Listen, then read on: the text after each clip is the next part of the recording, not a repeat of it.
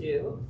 So I'd now like to call the April 17th, 2024 Longmont Sustainability Advisory Board meeting to order.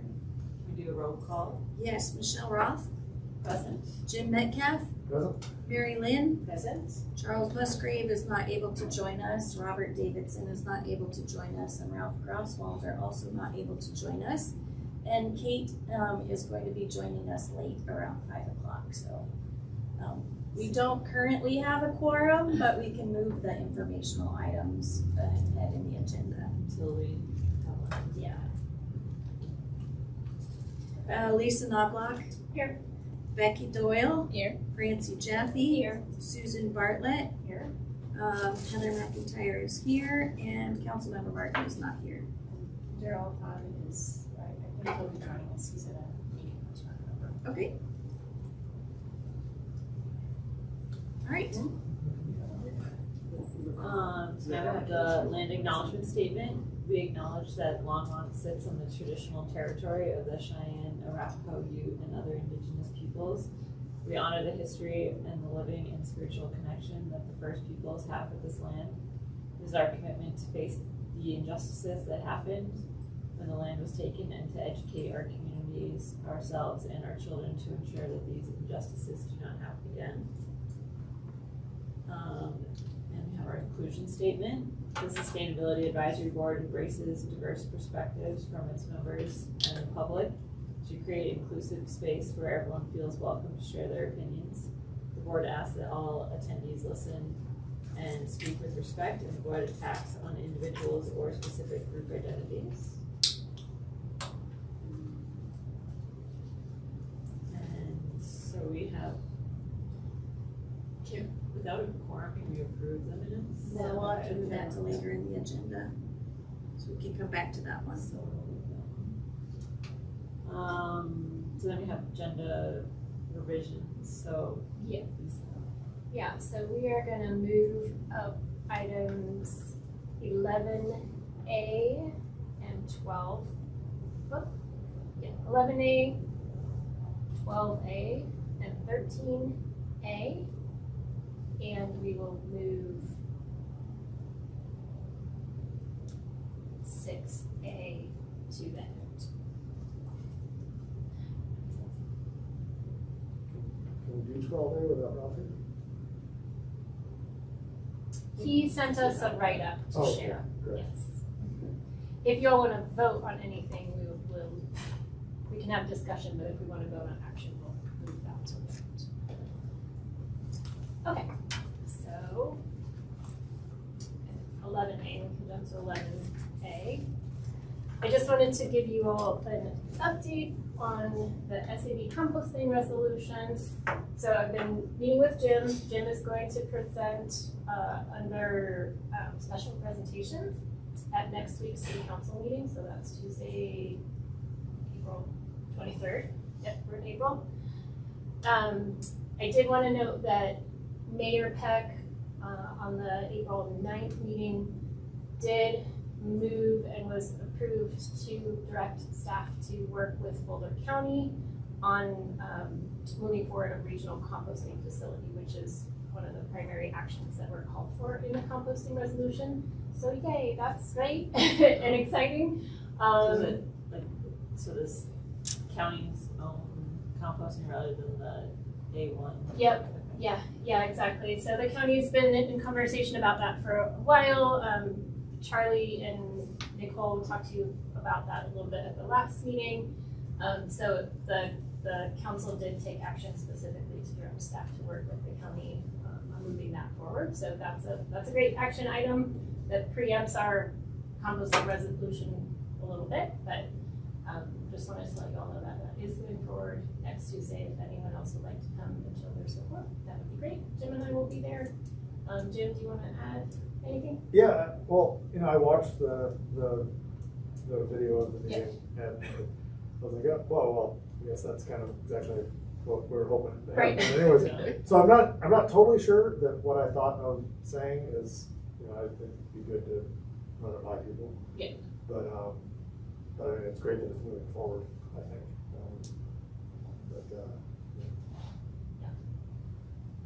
As long as it moves forward, that's good. Right, yeah. Any other questions or thoughts or comments on that? Well, do we know, like, a timeline? I haven't heard anything about a timeline, a specific timeline. I don't know if you've heard anything about staff moving that forward. That would be mostly folks on the, Charlie and folks on the sanitation side of things, but I'll keep you all in the loop on that. I know the county is doing stakeholder engagement, and we shared those surveys with you all if you all are interested in participating with that, and we'll continue to share other opportunities with that as well. Yeah, and Jen, you and I can touch base. Yeah. Before Tuesdays, so, yeah. Great.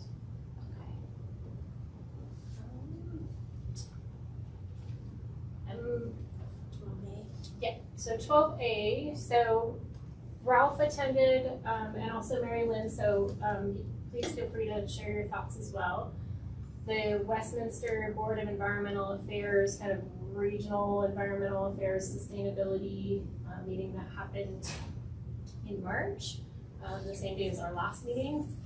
And Ralph was not able to be here with us, but sent me this right up to read to you all, and then feel free to ask any questions. We can have some discussion, and then if folks, I want to get your feedback as well, Mary Lynn, and then we can discuss kind of best ways to move forward. So on March 20th, Mary Lynn and Ralph Grosswald attended in person the meeting coordinated by the Sustainability Board of Westminster. There are about 30 people in attendance from Front Range communities, including both staff and volunteer board members. A group of 5 to 8 people sat at different tables and shared information about what their community was doing. And at each table, one representative took notes. Ralph presented the priorities of Longmont. Then each table representative presented an overview of what was discussed at their table. Since this was the format, Ralph did not get to hear much about what other communities were doing other than those directly at the table that he sat, which included Inglewood, Erie, and Westminster. Mary may have a different perspective based on the experience with her group, but below are Ralph's impressions of the event. So first, this is a confederation of different communities at different levels of sophistication regarding approaches to sustainability and environmental challenges. As such, there is not a central mechanism of coordination at this time, and there was not a suggested plan on going forward as to how we might coordinate interests and efforts. In subsequent meetings, this may take shape, but right now, and considering the varying interests, Ralph isn't sure on how productive the initiative will be. Longmont is very sophisticated in its approach to these issues, whereas some of the communities represented at his table were still trying to get their city to adapt centralized trash pickup. In addition, Ralph heard, but didn't get the details, that at a governmental staff level, there is some kind of coordinating group that interfaces with other communities in our area. I can share more information on that. It would help to know more about that. In our last 2 meetings, I asked for any priorities our board may want to collaborate on with other communities, and the general consensus was to see what others were working on and then decide our level of interest in any particular issue. So in conclusion, while any coordination can be beneficial, Ralph isn't sure at this point that the initiative is the best vehicle to further the goals of our community. Mary may have additional comments or ideas, and he's happy to continue to attend the Westminster meetings if the board would like representation. Mary, if you want to share your perspective. So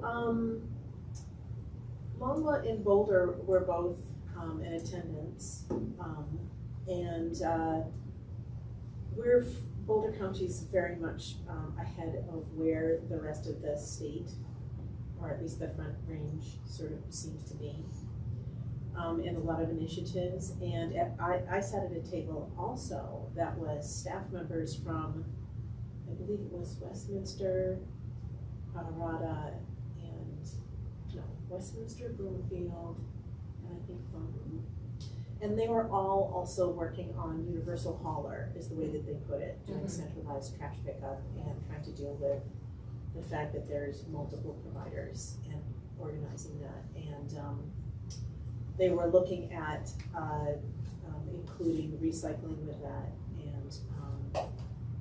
and my impression, and they were all staff members, and my impression was that most of the cities on the Front Range, at least in this group, have staff that are handling the things that this board does, and they're understaffed, and they don't even have recycling in a lot of the cities. So I did speak to the folks from Boulder who are very interested in soil, very interested in new, updated, more sophisticated, more appropriate approaches to measuring sustainability. They said that they believe that it's soil and it's water retention in soil, and that we should scrap carbon because it doesn't make a lot of sense, because we need carbon, and since soil is is the most important carbon sink that we have any contact with, not being a landlocked state, not being near large bodies of water, like the ocean. Water retention in the soil means that there's carbon being retained in the soil, and the soil is healthy, and the soil is acting as a carbon sink. So I thought that was really interesting. My husband Ben came down with me, and he's a farmer, and he was invited to just stay, and they loved having Ben there, and they loved being able to talk to farmers. So if there's still any recruitment going on for people to be on this board, I think it would be really worthwhile to have somebody here who is working with soil. I think it would be very useful to continue to go to these quarterly meetings, simply to sort of set the benchmark. Ralph was, I think, okay, I'm going to opine. Ralph suggested that we come up with our punch list of most important projects, and that we strategize on them together. And I think that these overworked staff who are trying to get universal calling, I'm simplifying, kind of gave him the deer in the headlights look. So, you know, Ralph's an entrepreneur, and he likes to get things going, and he's kind of gung-ho. And I was looking at it and thinking, well, it would be worth it to continue to attend and share information, and sort of like help to build the community of information was the most important thing to me. So not necessarily for our benefit so much as for the benefit of the other cities involved. So that's my update. Thanks, Mary. I appreciate that.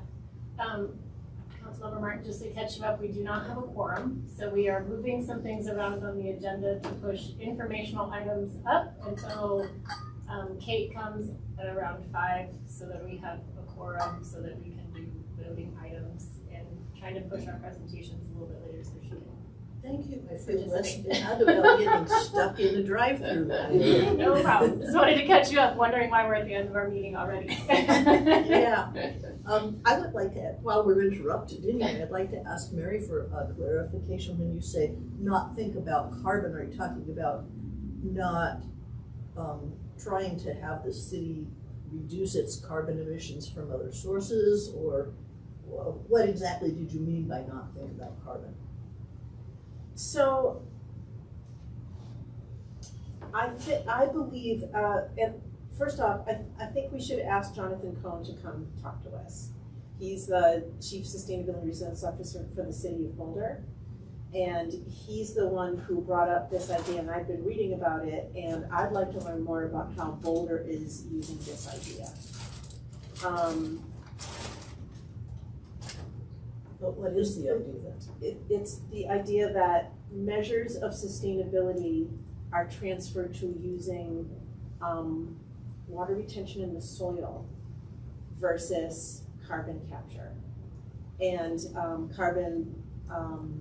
other methods of, as a primary measure of our sustainability. So I would like to learn more from him and see how the city is actually making that applicable.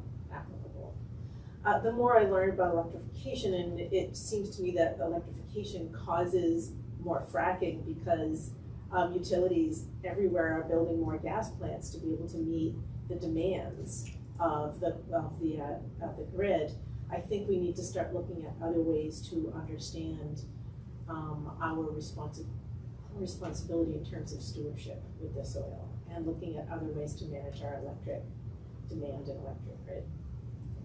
So I was in a meeting, we are participating in a Boulder County Nature-Based Climate Solutions group. Great.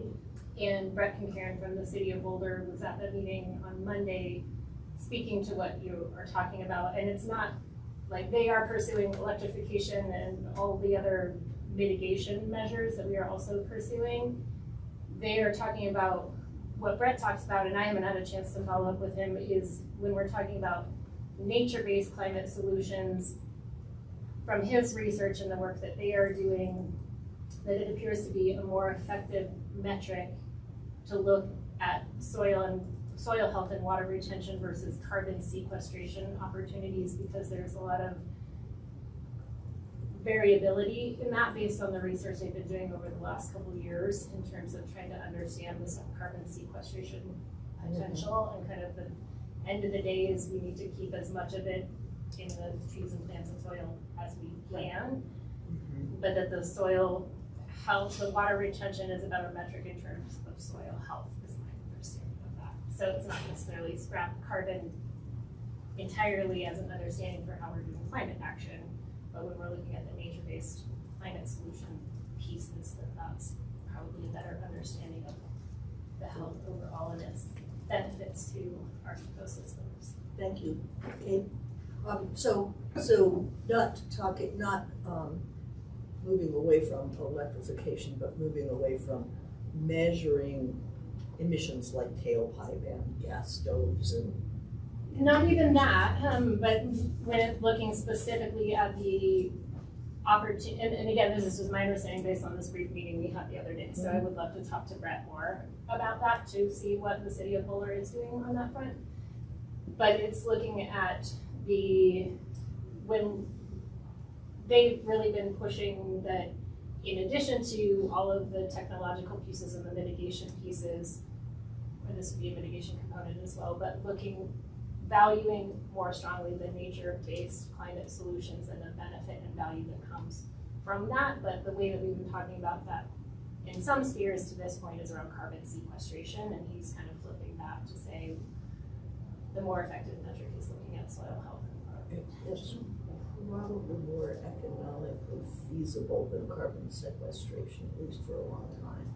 That's right. And tree planting is another big one that folks are looking at along the front range. Yeah, that's part of that whole nature-based climate solution. Actually, I forgot that in my report. There are a number of folks. In fact, there's even a office of like tree planting. I can't remember what it's called. In I believe Lafayette or Louisville. I believe it's Lafayette. So anyway, yes. So this approach is sort of catching on. Yeah, I was just gonna say, we had, was it a couple of years ago, from Boulder came and gave us a presentation? Was that pre? It was right before COVID. Yeah. Yep, and it was Brett Kincaid. Okay. It was Brett, right? Yeah. Yeah. And I think like I think a lot of us are rightfully suspicious of carbon sequestration. It seems like it's a way for a lot of large companies to say they're gonna do something without actually doing anything. Yeah. Technology is not there. But I also think that some of the ideas of sequestering significant amounts of carbon through, especially in the high plains tree planting, are not also backed up by a lot of data. And restoring shortgrass prairies and all those other things are certainly there, but I would be interested to hear what they have to say now, because I thought when Boulder presented here last time, my view of it was, I felt that a lot of their strategies are how can we say that we're doing things without actually changing some of the fundamental problems that Boulder has about sustainability. You know, it's unbelievably expensive and everybody has to commute everywhere. And they said, well, if we can just keep our open space, then that's what we're going to do. So I'd be interested to hear what they've evolved on now. So is he from Boulder County? Or Yes, Boulder? Jonathan Cohn is with the Chief Sustainability and Resilience Office for the City of Boulder, and he's also a lecturer at the university. Yeah. We also talked a lot about farms, and I cooked up this crazy idea that I called Greater Bug, because Denver has Denver Urban Gardens, and I wanted something that had bug in it. And I thought, what if we collaborated across Boulder County to create an urban garden program? And he thought that was a great idea. So I think that there is an opportunity for collaboration right there. And I mean, I'm always using, start at home. My own example, we live in a quarter-acre lot that is just like, it's wall-to-wall food growing. And mostly perennials, trees, and so forth. And I would love to see us really focusing on using the soil that we have, with the greatest impact that we can, everywhere that we can. And because of my background in communications, I really think that that's the best way to sort of like get people passionate about the soil and sequestration and trees and fruit trees and whatever it is, to have projects like that go. So. Yeah, I actually really like the cross-county garden idea. Yeah. Because this is a suspicion, based on stuff that I have working on land use and what the commissioners are, how they're treating their open space and stuff. I'm really proud of the way Longmont manages its open space, which is mostly owned. And Boulder County, a lot of their open space is just easements that prevent development, but I feel, without substantiation, so I could be talking out the wrong end here, but that they are not as rigorous as they ought to be in terms of making sure that open space is managed and used properly. I have so much to say about that if you want to hear by 1 minute. If you believe me, that's enough for now. But this idea would be a way to get everybody involved in seeing that they do manage it. I will, a couple of things. I'd be happy to invite somebody from the city of Boulder, Brett or Jonathan. Brett is the one that leads that, and it is steeped in all of the research. And he was the one who came, so it might be a good time to follow up, because we never ended up doing anything with that because everything else got turned upside down. There are some research studies. I see that Francie's pulled up some reports that we can share with you in the meantime that I think speak to some of the findings that Brett was sharing at this meeting the other day. I do want to keep us on track for today because we have 2 presenters.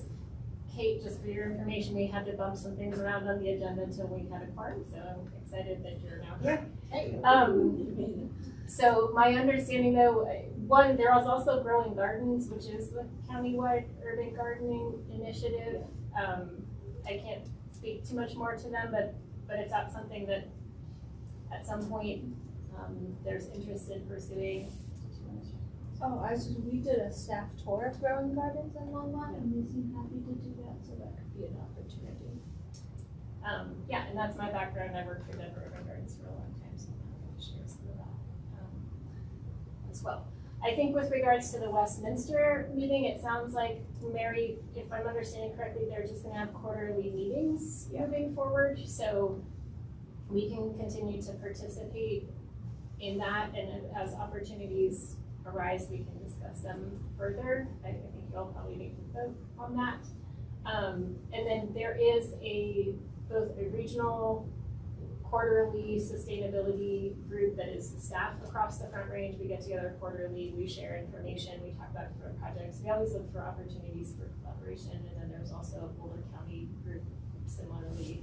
So I stay in pretty good contact with a lot of folks in the county and along the Front Range. Well, because we had the last meeting, actually I'm not sure when our next meeting will be. I'm wondering if we missed. That last one was just in March, so our next one will be probably June. Okay, or May, I'm not sure. Anyway, I was just thinking that if you're already having a staff meeting, Lisa, it was staff people, a lot of that meeting was staff people, should we just combine them? But potentially, that would be a decision for the broader Front Range group as well, so that I'm happy to check in with folks. Our next meeting actually I think might be this week or next week. Do y'all want to vote on continuing to at least participate in the quarterly meetings? Well, we already voted to do it last time. Do we have to change that status? I don't think we do. I guess so. I mean, I'm happy. I don't have any objections to. We just, we'll just force whoever's new on the committee, the newest person to have to do. All is told. The longest, so that would have to be me then. Okay, so with that, I want to go ahead and jump back, if it's okay. Should we just do the 13A quick and then go back? Since we already moved that one down. Oh, sure, yeah.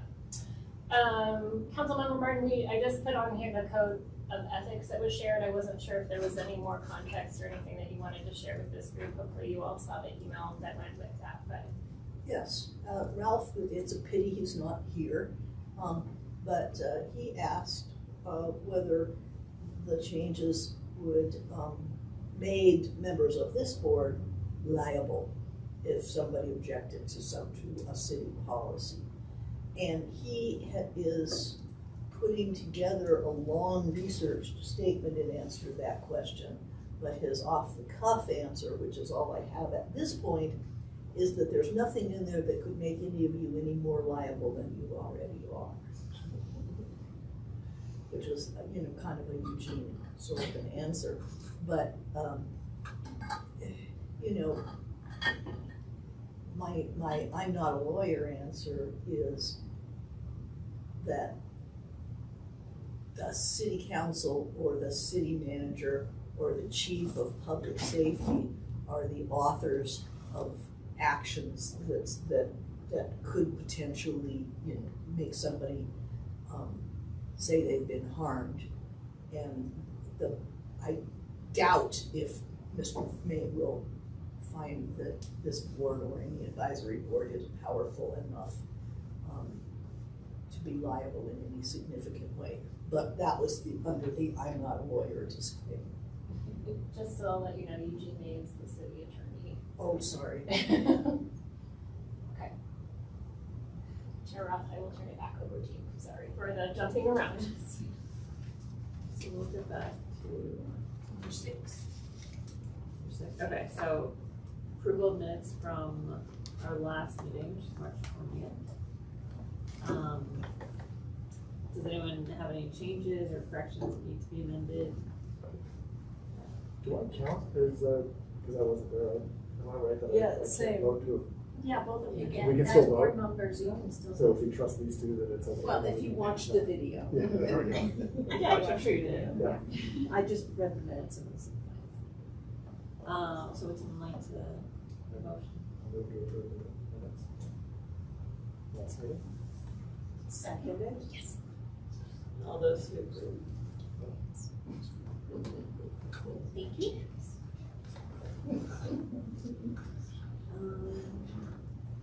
Alright, so then we'll go to number 8. Yep. So, first we have transportation mobility plan. Yes, hi. I'm Phil Greenwald. I'm the Transportation Planning Manager with the city.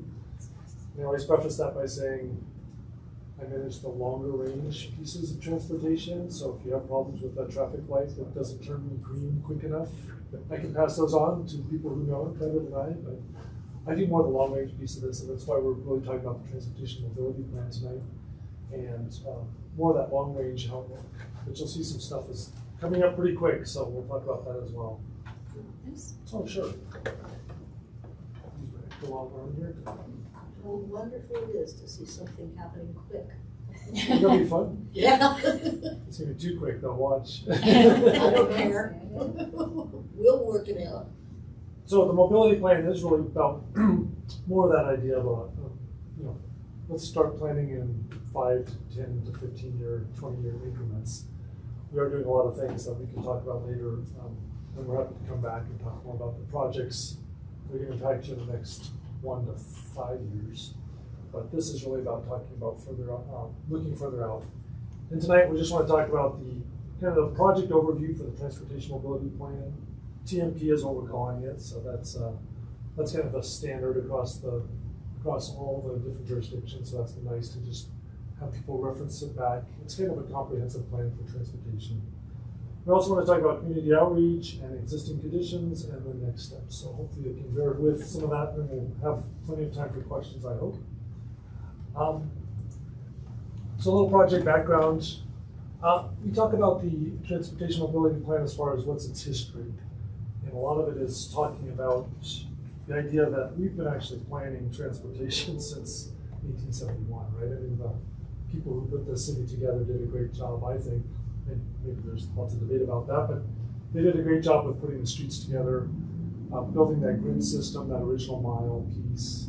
We built onto it. The people who came after it built onto that. there may not have been a specific transportation plan with that, and so that didn't really happen until 2005 when we started talking about multimodal and how things integrated with land uses. So that first plan in 2005 was really the first foray into that, and so I got to be here to do that as well. So I've been here for 24 years. So just to give you a little history of where I'm coming from this. Our most recent plan is the 2016 Envision Longmont plan. We incorporated the land uses for Envision Longmont, which is the comprehensive plan for the city, with the transportation pieces. So I was really trying to put those things together and look at it more systemic than just transportation over here and land uses over here.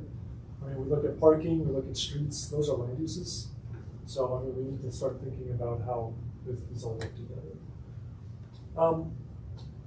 We have had a lot of changes and there's been a lot of discussion. You'll hear some of the new things that we're talking about are like micro transit, which we hope to get off the ground in July. Which is soon. That's kind of pretty soon. Yes, right? that's what I thought you were going to say.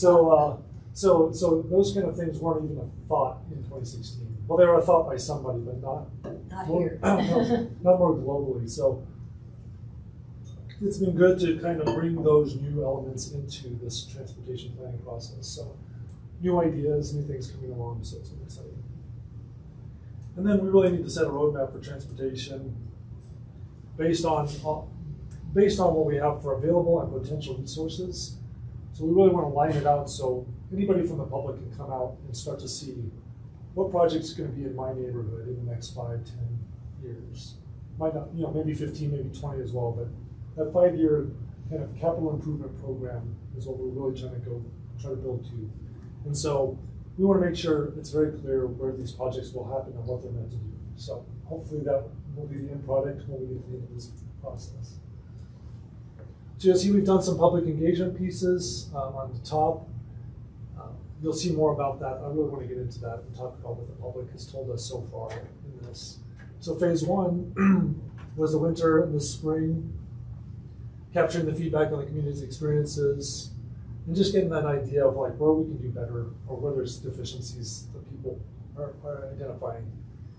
And we've putting together that feedback on the draft recommendations, so that'll all go into how we prioritize projects. We want to start to build some criteria based on the feedback we're getting from the public and kind of plug in projects with the criteria so that we can evaluate the projects and see where they move up and down on the list.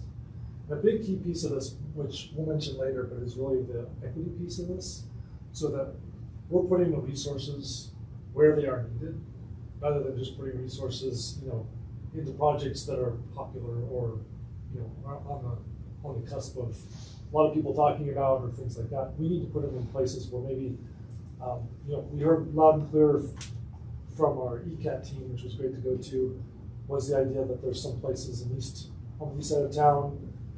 Martin and Ninth was brought up specifically as a place where, doesn't get a lot of attention, but there's a lot of people trying to cross Ninth and Martin. So what can we do? Obviously the knee-jerk reaction was let's put a signal there.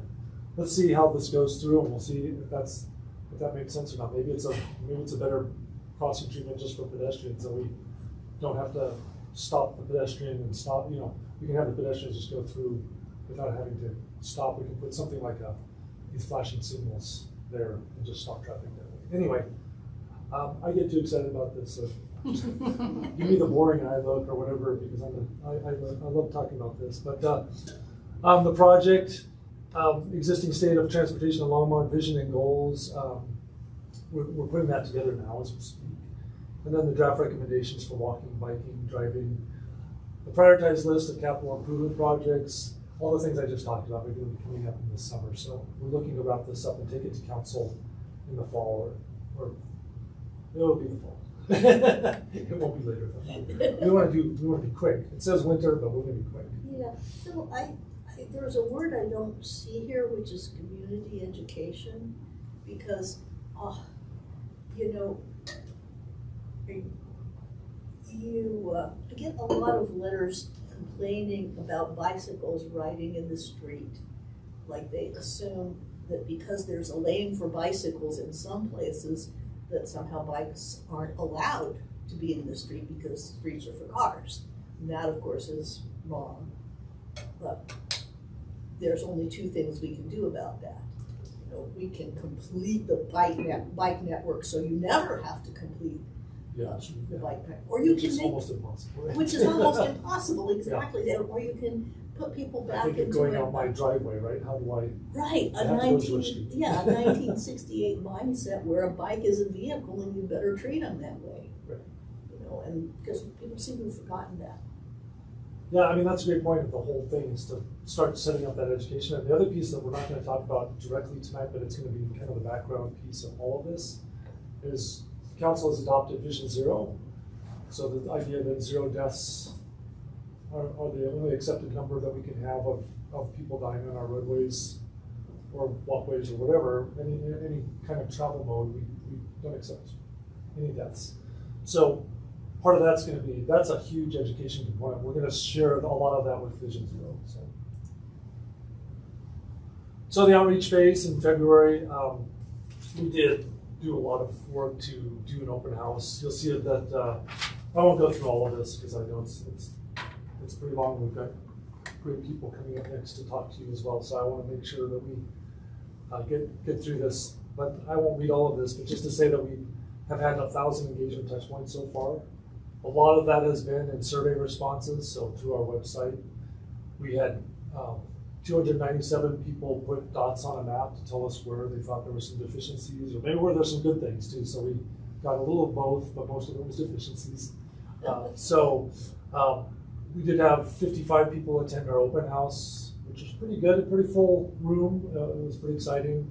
But obviously it was that open house kind of led us to this survey response and opening it up to the web and getting that information out, which I think was where people really talked to us. And you'll see some other ones too. We had a bike to work day, a winter bike to work day event where we had 30 people show up. That was pretty exciting on not a great day, but it was a good day. So it was nice.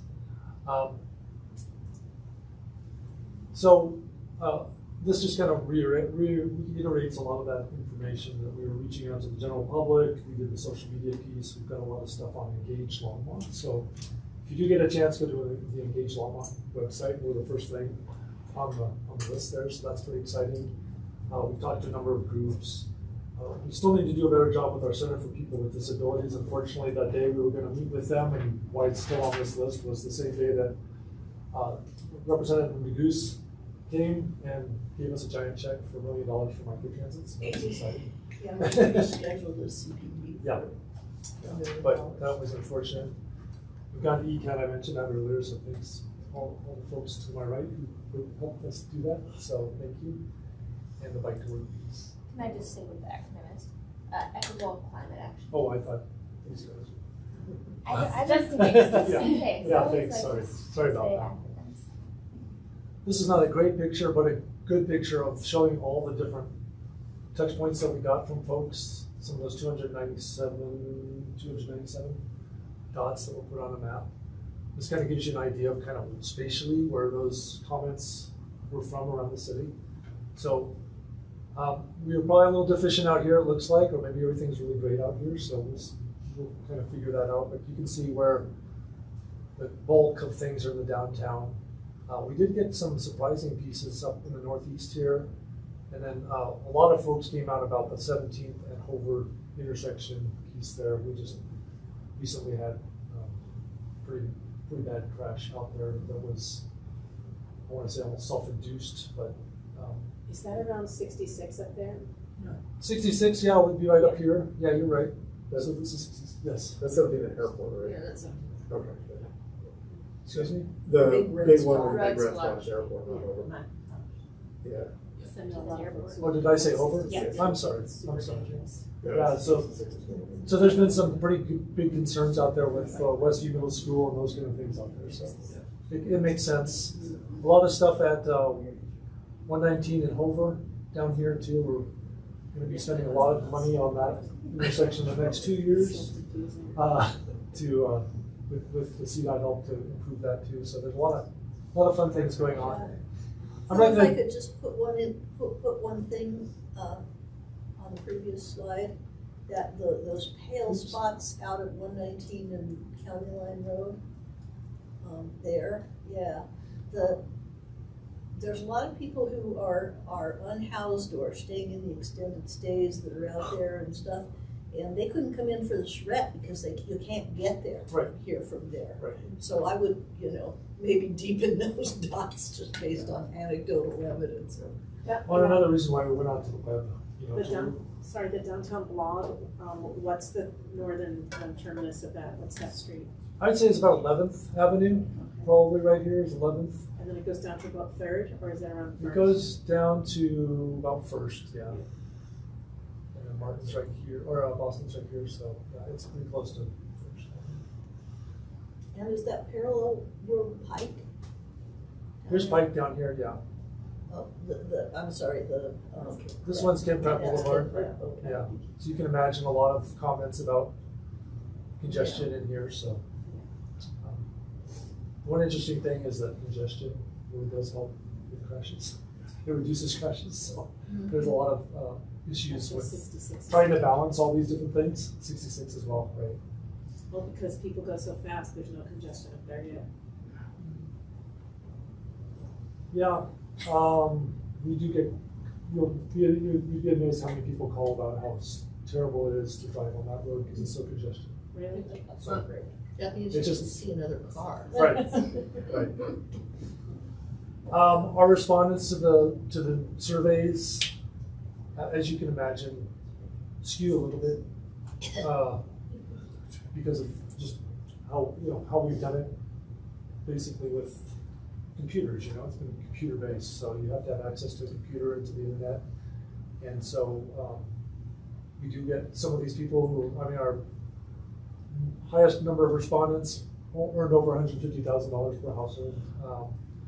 The 35 to 44 group was the biggest number from the age group, and then white obviously was the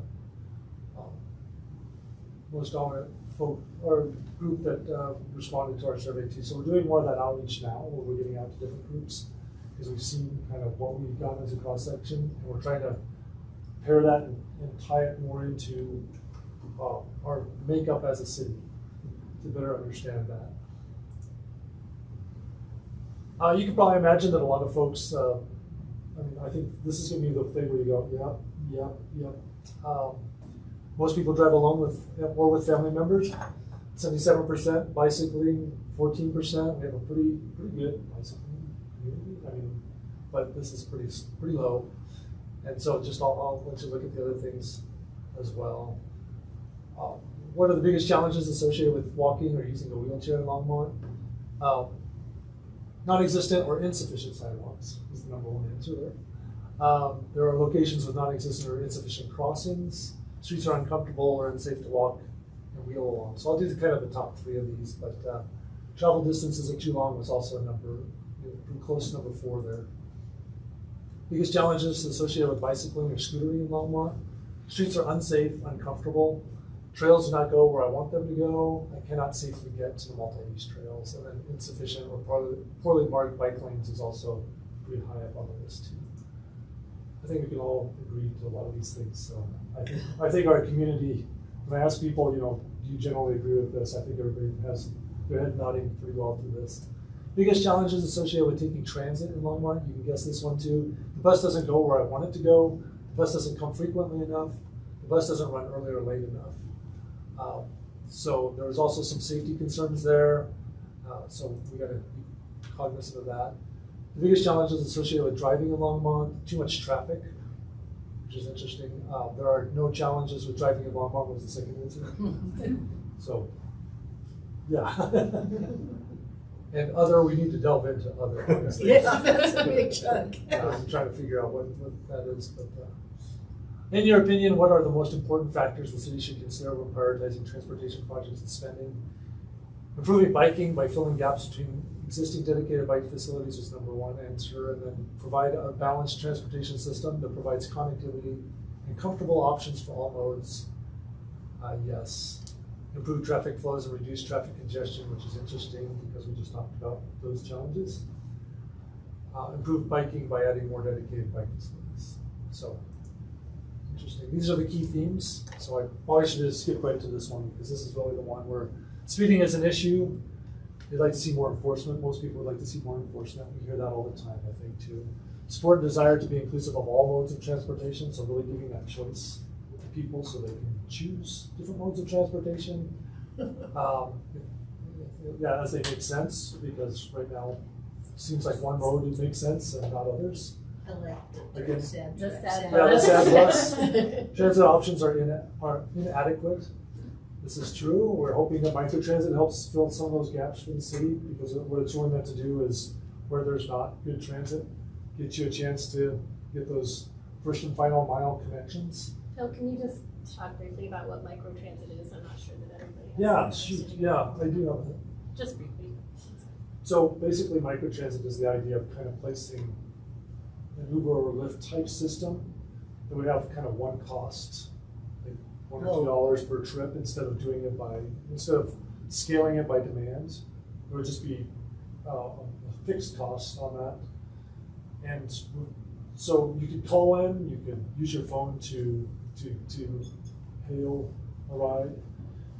If you use a phone, basically any language that you speak will be translated into the request. So we have that capability with the city as well. We have a broad language based piece where we can take a call in almost any language. So within 15 minutes of doing that ride hailing piece, one of these vans, and I should have brought a picture, but it's basically a 6 to 8 passenger van that's branded with the city logo. We'll get a great name. We'll go out to the public and try to figure out some great names for this service. But within 15 minutes, this van will come within a couple blocks of your house, and so you may be asked to meet it out with some other people, and you may have to share a ride. And then within 15 minutes of being picked up, you would be taken. You may have to drop off people at different places too. It's almost like a carpool type piece, but within 15 minutes you reach your destination. So, and they may not be able to take you all the way across the city, but they may be able to connect you with existing transit services. They're not going to be able to take you anywhere in the whole region and take you within the city of Longmont. So we're looking to expand that because we're getting a great new mobility hub at 119 and 925 in a couple months. CDOT's putting that together or building it, and once that's complete, we'd like to get people out there because there's a great bus service directly to Denver and directly to Fort Collins on that. So that would be wonderful to get out there. Thanks. Sure. Lack of safe bicycle facilities. I'm not sure about the skull and crossbones. Again, I might have to talk with my consultants about that. I do like that happy bus. So, but the lack of connectivity in the bike network, so you hear a lot of bicycle themes here, that people want to be able to bicycle better across town. This is kind of interesting. These are regional travel patterns based on connected vehicle technology. So when your car has a built-in navigation system, you're giving information to the world. In case you didn't know. Yeah, in case you didn't know. We used to use the phones, which I thought was a lot more interesting because you'd get walking data, bicycling data, car data, bus data kind of things, because you could tell when a bunch of phones were the same unit kind of moving at the same speed in maybe a bus. But have you seen that guy who uses his phone GPS to draw dinosaurs with his bike? Oh yeah. On Strava or something like that, or is it? Yeah.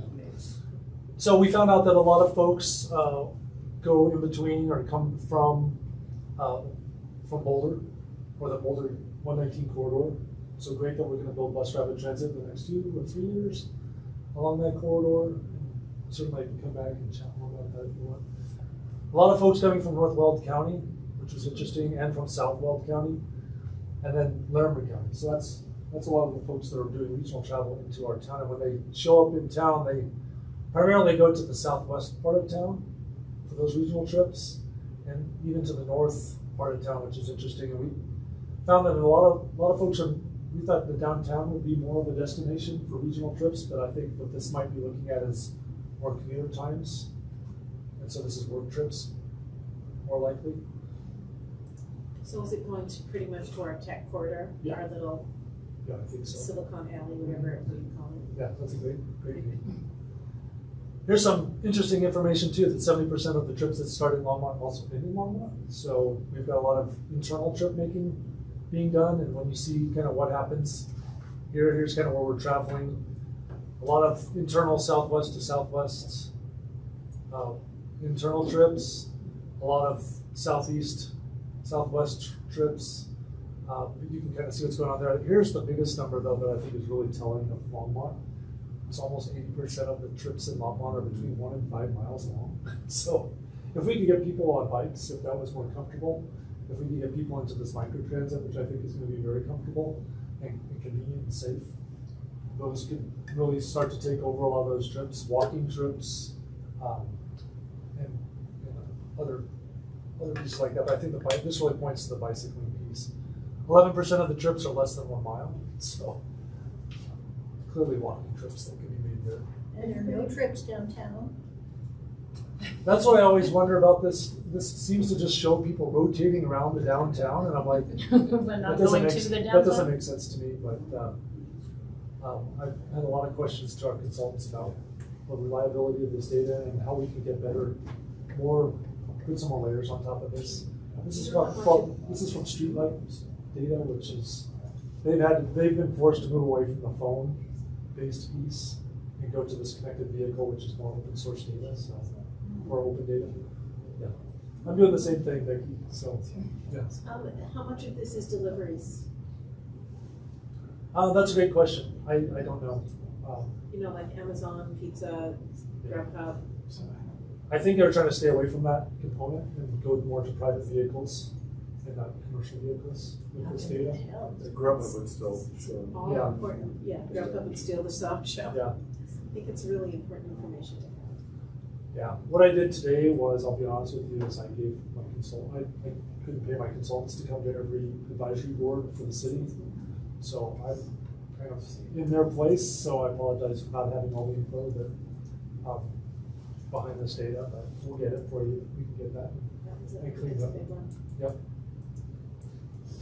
So the roadway network, I think you pretty much realize this, but it's kind of good to see is the different speed limits that we have and the different types of collectors, arterials, and different our roadway network basically and how it's operating or how it's operating today.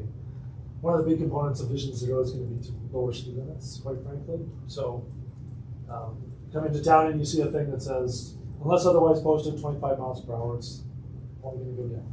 And we'll probably look at all our streets. So this will be a great baseline to start from. Yes? Is there going to be a significant amount of traffic calming involved? Like I live off 21st, and I know it's 35 miles an hour, but people from Hover to Francis, people just drag race down that all the time because it's this big, open, straight street.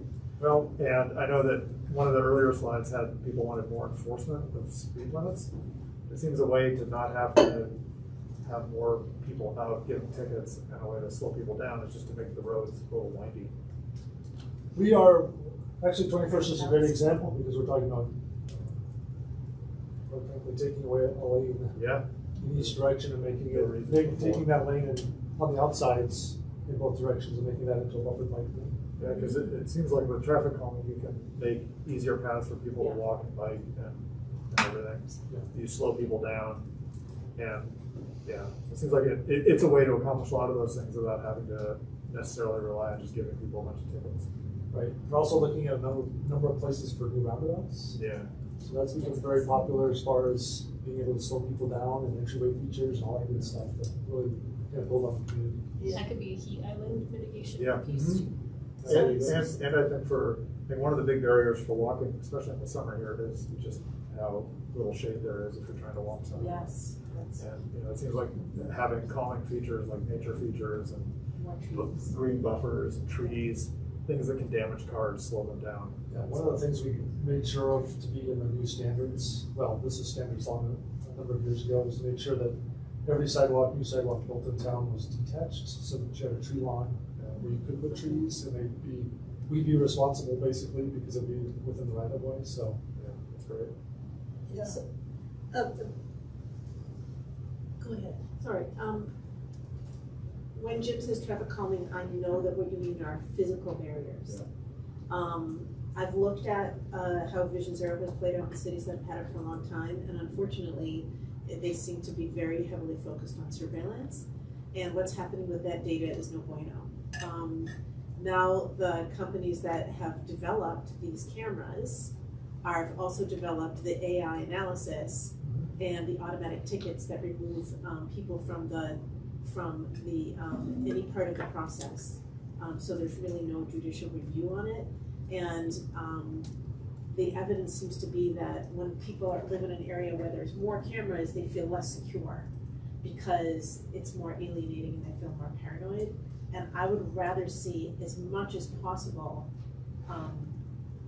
efforts made to make people right, because they simply can't make a bad decision, because there's a curve and there's bushes that you can't see around maybe as easily, and there's an electric, have you guys seen the electric stop signs? I think that stuff really makes more, you haven't seen those?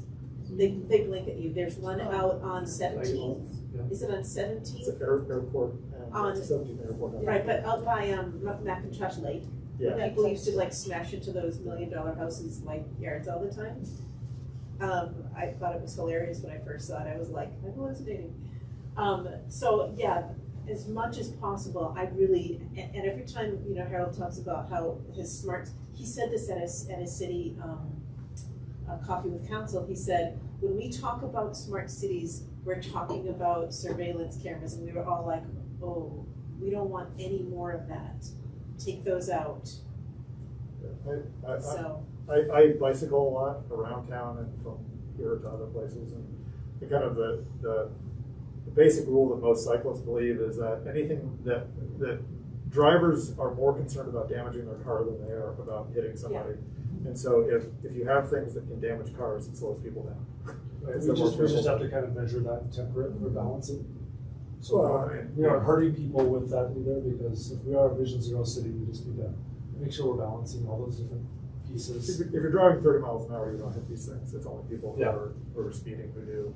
That's why we're talking about reducing the lane widths where it's practical, and doing some moving people through. Yeah. I'll be honest, we get a lot of resistance from our public safety folks for a lot of that too. So we're working with them to have those conversations and just talk about, hey, if we're reducing crashes, that means you don't have to do all these calls, right? Yeah. So hopefully we can measure. It's all a balancing act at this point. So does public safety want more cameras, basically? I think the police probably do, for just they're using them for tracking stolen vehicles through town right now, so they can track the license plate and just watch it and where they turn, and once it kind of triggers in the system, they can figure out if that's a stolen car or not. We're getting we see how crashes happen and what's going on with the crashes, and so there's a lot of that technology, but we have not inserted the idea of the speed cameras or the red light cameras, just for those very concerns, and for the idea that early on, the last 10 years ago when this kind of started out and Boulder really jumped on it, or jumped on that technology, was that there was a lot of almost scam artists that were just doing this to get the money for the company, right? And so we got a piece of that ticket, but they really wanted a larger piece, they wanted to make money. And so we kind of shied away from it for those reasons. It didn't seem ethical in some ways. I lived in Aurora, which when we lived there, it was considered the most smart city in terms of traffic safety in the whole country. And we moved because we would be going home and we'd be 1 mile over the speed limit, and we'd get a little ticket with a picture of us going.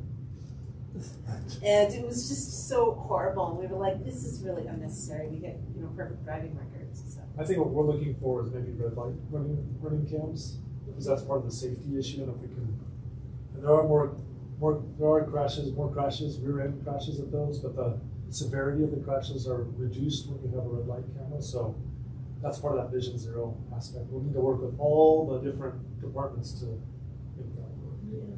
I think, based on my conversation about smart city technologies, that what they really want is fewer traffic stops and fewer chases, because those are dangerous for everyone concerned. And so if you get that done with street design, or if you get that done with automation, they probably don't care which. They just don't want to have people, because every time somebody is stopped trying to, pulling somebody over, and somebody over is trying to film them and, all that stuff, then they can't, call a domestic, respond to a domestic abuse call. So that's not good. We just have more data for you, but this is all the kind of existing conditions. We're just measuring all the different speeds, the off-peak, the peak, and then the difference of those is kind of a very light bar, so you can kind of see where there's little differences. Highway 66 westbound. So, but this is just all going to go into our idea of how we do the roadway network, what needs to be looked at for roadways. Bicycle network shows all our different ones. This is more traditional pieces of just looking at all what we have as far as, we have a lot more buffered bike lanes than we've ever had before, so that's exciting. Those are coming on. That wasn't something we talked about much in 2016 either. We have a couple of underpasses that are being constructed, so they aren't here yet, but we've got some good things going on the east side of town to connect these links. Pedestrian network, we really just wanted to see where we have missing sidewalks based on that sidewalk issue of not connected, and we think we do a pretty good job of connecting. Some of our sidewalks are deficient in that they're not wide, and so it's very hard to walk even 2x2 on a sidewalk, which is interesting, but we do have some missing sidewalk. We just finished a project on 17th, just east of Hover, which has been amazing. It's a really good connection that we've been looking forward to for a long time. Our transit network is pretty slim, and so we are going to supplement this.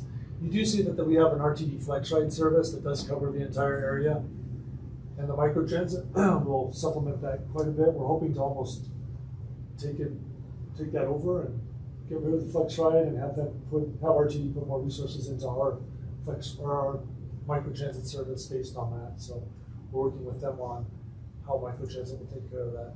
Well, go ahead. Oh, microtransit isn't going to do the door-through-door. No. So you don't completely get rid. Yeah, VIA will be out there still. Those smart vehicles that do the door-through-door service for people who people with disabilities and older population trying to make appointments to different medical appointments and shopping. I remember this from a previous meeting. We talked about the different routes that the buses go in town, and that it's actually because it's part of RTD, the city has limited kind of say in how the routes are arranged. Am I remembering that correctly? Yes, and that's absolutely correct. Do we have an opportunity to try to work with them to make them less sinuous?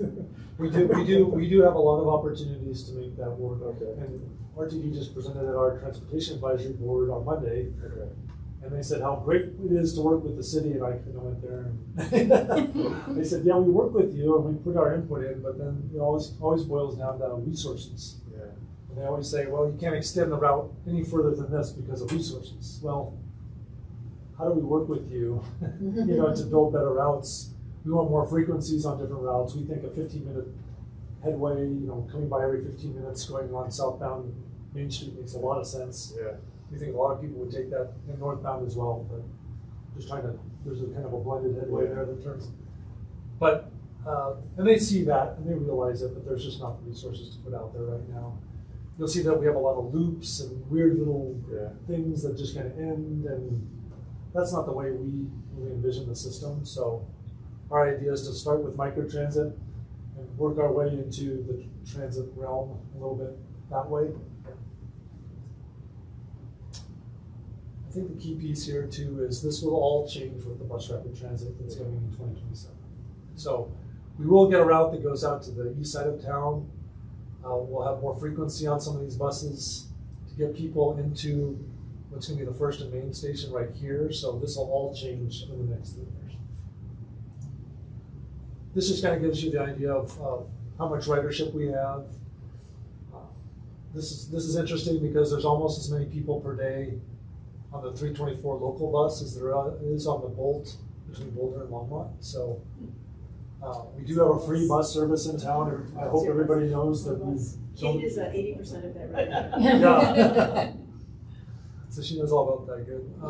But this is what's kind of out there, and you'll see some of these very deficient routes. Unfortunately, we have this LD.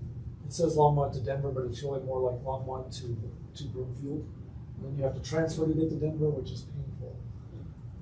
Here's our flex route. So this carries these buses do pretty well. This is a bus that comes from Fort Collins. So we work with a completely different transit agency on the flex route. So they come, obviously they just have 2 stops they have 3 stops in town, but one of them is kind of more for the Boulder bound or the Boulder trip, or going all the way through town. So we can't go to Boulder on this bus, even though it goes to Boulder. You're supposed to use the RTD system, which is bizarre to me. You can't do it, but it's all based on the driver, so that's kind of nice. Here's a little bit more about the safety pieces. This is really going to feed into our Vision Zero piece, but it really is important to the TMP as well. The idea of bicycle-involved collisions, so really a concentration on this Main Street corridor from 17th, basically on the north, to about our downtown, maybe Longs Peak on the south, looks like. And you'll see there's little pieces out in different areas too, kind of up here at 66 and Main too, and then all along the Main Street corridor. Pedestrian-involved collisions, again, along Main Street, around 17th, and then south of downtown, or in downtown down to 3rd Avenue basically, so between 3rd and Longs Peak, 3rd and 5th. So you can kind of see that. Crash types. This is just going to help us more about the crash data piece. A lot of rear end crashes, as you can imagine. It's the one where we start talking about broadside crashes. Those are the ones that get pretty dangerous, and that's where people start to spend time in hospitals or end up losing a loved one in this. So those are critical to us to reduce those in the next set of Vision Zero piece. So we do have a new Vision Zero coordinator who started working with us in February. And we do have an action plan that's going forward. We're going to get the action plan done, and that'll give us ability to access resources, money. So we'll have more money to be able to spend on these things. Then the next steps, we need to put together that vision and goals for this project to make sure that we're all aligned as a community on those, and develop those recommendations for bicycle, walking, transit, the vehicle network, and then programs and policies. The idea is we really want to flip the script. We've always talked about kind of cars first, and then buses, and then bikes, and then walking. We want to flip that script so it's walking first, bicycling, transit, and then even before personal automobiles, getting freight delivered through town, as we talked about earlier, and then the personal vehicle. So we'll be back here to talk to stakeholders. We do have a member of the SAB on that working group. So we'll be getting together again in the next couple of weeks here, or next couple of months, to get back together and start to work on a lot of this vision and goals piece of this. You said there's somebody from this group who's on that? Yeah, I'm trying to remember who it is. Yeah, Charles. Charles? Yeah. Yes. We're gonna need a new person. Yeah, We are losing him though. He's Okay. moving away, so. Oh, well, that's good to know. Yeah, so how does So- that happen? Is that something that we formally decided that somebody from this group was going to? There was somebody who I think Yeah. Charles volunteered. We were to do asked to it. volunteer at one meeting, and Charles volunteered Okay. because he cycles a lot. Great, another vested interest. And then there will be opportunities for Phil to come back to this group also. I'm asking for a You- volunteer. Well, also, and hopefully, like when you have recommendations and stuff like that, to I volunteer to take over Charles' place until we get somebody else who's an avid cyclist in us, which is not me. I wish it happened. Hopefully we answered all your questions during the presentation. So if there are any other follow-up questions, let me know, or feel free to give them to Lisa or Francie. That's super informative. Thanks so Great, much. thank you. Thank you for your time. Yeah, I have one last question Go about this, ahead. and it's an intersectional question. There just seems to be so much angst right now about HOAs And obviously this intersects a lot with transportation because there are the requirements for the HOAs to put in various kinds of islands and I don't know what they're called, like strips, like along the roads and so forth. And are you having any conversation with the HOA? And I know that a lot of people are trying to pull up turf and so on and so forth. And as you bring in more buses and more roundabouts and such, what are the issues that are coming up with the HOAs? I know there's got to be some. Just because I'm trying to learn about all things HOAs right now. Yeah, I'm not hearing that as much. So Okay. most of the issues with HOAs right now seem to be allowing for accessory dwelling units and more density within subdivisions. So that's what we're really dealing with HOAs is how do they change their rules to be able to allow that? Because we have rules in the city that allow for it. And anybody can do it until you get to that HOA level of politics. And so that's the point that we're really struggling with right now. Is it going to change? It's also going to change parking too.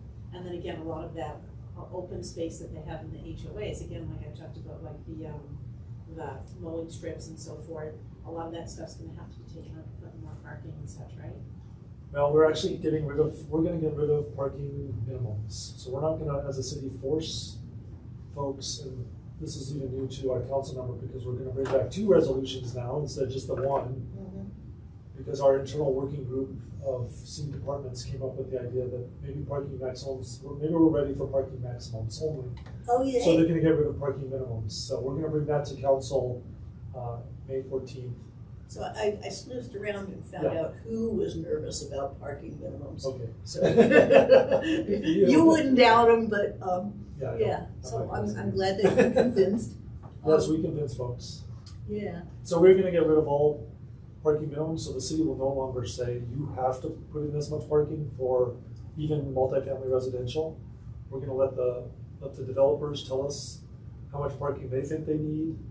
And if we see that it's going to impact surrounding neighborhoods, then we're going to make them do a parking study to prove to us that that's what's needed. But we're going to put caps on parking from here on out, and so you'll see that. Are you sure that's what the public wants? Because I've heard people come, I've heard a whole neighborhood come to the Coffee with Council, I think it was the last one, and they were completely freaked out because there was no parking in their neighborhood. There was no place for them to park and they couldn't believe it had been designed that way. I understand that this is very popular in civic planning right now and in transportation and energy policy, but I don't think it's what the public wants. Right, we're having lots of conversations. So it also has come up in my neighborhood in multiple instances. They want to put in slant parking. People said no. There's been instances of trying to put in developments where there was only like, I don't know, 20% of the housing in that the housing units would actually have a parking space, which would cramp the neighborhood. I'm just really concerned about this. That's very understandable. I think that's why we got to the place where we did with our city staff, because there was this huge concern. Every time that we try to bring data to the conversation, we hope that that helps. But obviously there's that perception that that's not going to work. And so we're just trying to get through that perception level with data. And so trying to prove to folks that really a lender won't give money to a development that can't prove that it has enough parking. And so what is a lender? A lender, excuse me. Oh, a lender. Okay. Yeah, okay. A bank will not lend dollars to, especially in cities like Longmont, that they perceive as not having great transit yet. And so what we're trying to do is supplement these gaps with better transit, and we're hoping that people can actually make that next step of, do I have to own 3 vehicles or 2 vehicles or even 1 vehicle for my family to get around, or can I do it in these other ways? And obviously if you don't have great transit and bicycling options, a car is your only way and you got to store that car somewhere. So it's all those conversations that we're trying to have with folks. And so places that are not very transit rich, we may have to look at that parking differently than places along the downtown core where we have lots of transit, walking, and bicycling ability. There's, I think, another thing, which is that for new developments, our planners will make sure that the street design and the path design and the greenway connectivity and all of that are gonna automatically be an improvement over how things are in the old neighborhoods. And you know, they can require, as long as our code is clear enough, Right. and we're working on it, aren't we, Phil?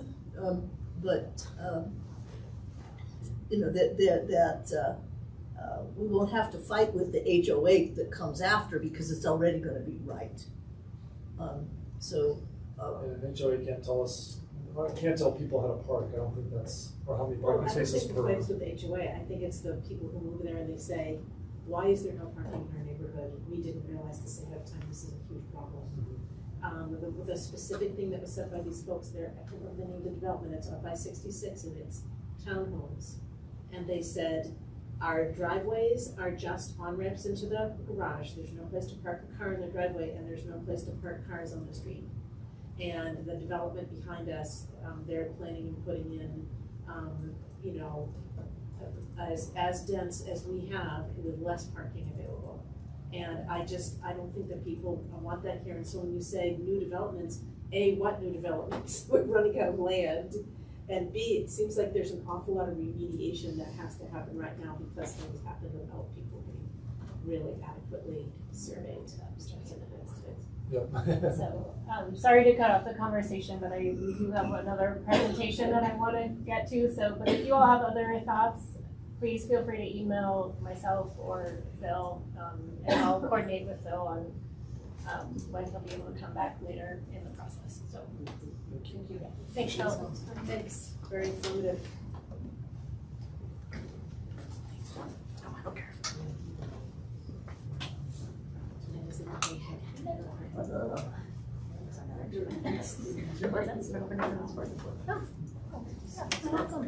I don't think we've been for years. Is this the most mouthful? It's like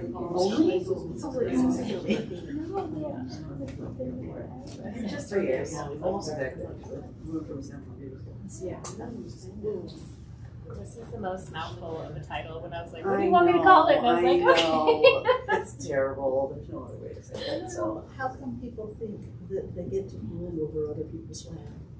Okay, sorry. I'm going to move you all on. hi everybody. I'm Hannah Mulroy. I'm the Energy Portfolio Development Manager here for the City of Longmont. Work with Longmont Power and Communications.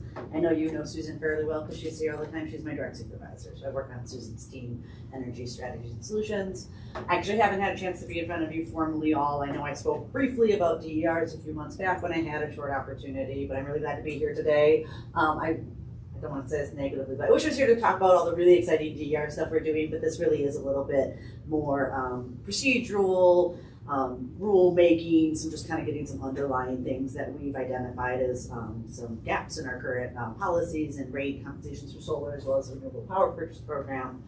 So I'm going to go through some things with you today. We went to council last week on this and had a pretty good discussion. We've gotten some feedback from them that we are working on, so there may be some changes to this as time goes on, but this is where we're at now, and I'm going to try and explain it to you as best as I can. We'll go from there. Let's see.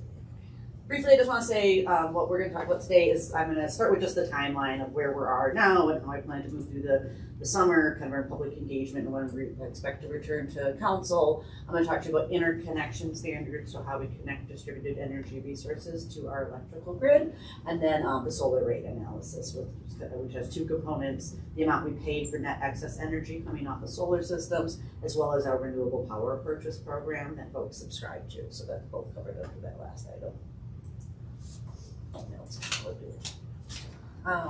So just now I want to talk about where we are now. We're actually at the third bullet. So we went to council retreat back in February to provide a high level overview of distributed energy resources and kind of touched on lightly the fact that we needed to look at modernizing, I should say, our interconnection standards, our solar rates, and our RPP program. We went back to them last week with some review and recommendations. So that's what we've been through. Now we're in the public engagement stage. I don't actually have my public engagement slide on this, but I'll let you know you're kind of the first body I'm coming to outside of council. My intention is to spend the next 3 months going to quite a few other entities, Sustainability Coalition, Sustainable Resilient Longmont, Equitable Climate Action Team, and some others that I'm feeling like I'm forgetting one. Oh, the Sustainability Coalition. Because a bunch of folks. We're also going to be reaching out to solar installers, people in the permitting pipeline. We're going to go to newspapers, blogs, sustainability newsletters. So everything you hear today, we're going to spend the summer really getting the news out there as best as we can, that things we're considering changing. Then we're going to go for council direction and ordinance approval. This is pending that we're on our current timeline and nothing changes dramatically over the summer. In the budget season, so kind of later this summer, early fall, because other things to do with rates and money come through then, we're going to plan to return to council for further discussion, let them know what we've heard from the public, and then if they're feeling comfortable, seek direction from them to prepare an ordinance. If we need more time, we'll take more time. Then we plan to actually come back and do some pretty robust public education. Hey, these changes are actually happening. Please get in your permit, or please do your interconnection, whatever we want to kind of let folks know. The intention as of now is that any changes we're talking about today are proposed to take effect January 1st of next year. So we want to take the summer to kind of get feedback, and then come late fall, late summer or fall, if we know the changes are happening, really put out a message that January 1st is the date that the intended changes. The rules are changing. All right, what are we talking about? Interconnection. So interconnection policies are guidelines for how distributed energy resources are connected to our electrical grid, in this case our distribution electrical grid. I want to clarify the term distributed energy resources is a pretty broad catch-all term, so it often means thermostats and water meters and EVs and all these things. In this case, we really do mean what we call bidirectional distributed energy resources, so solar energy, battery storage, and eventually vehicle-to-grid charging, if that's a thing. When that's a thing, it's anything that's going to backfeed onto our grid, because that provides a whole lot of other things we have to look at in terms of ability to serve them, safety, and otherwise we need to make sure systems shut down, please shut down. So really we're looking at those systems that backfeed. And we have kind of unclear, inconsistent policies, and we find some of them present barriers to development by causing delays or increases in cost.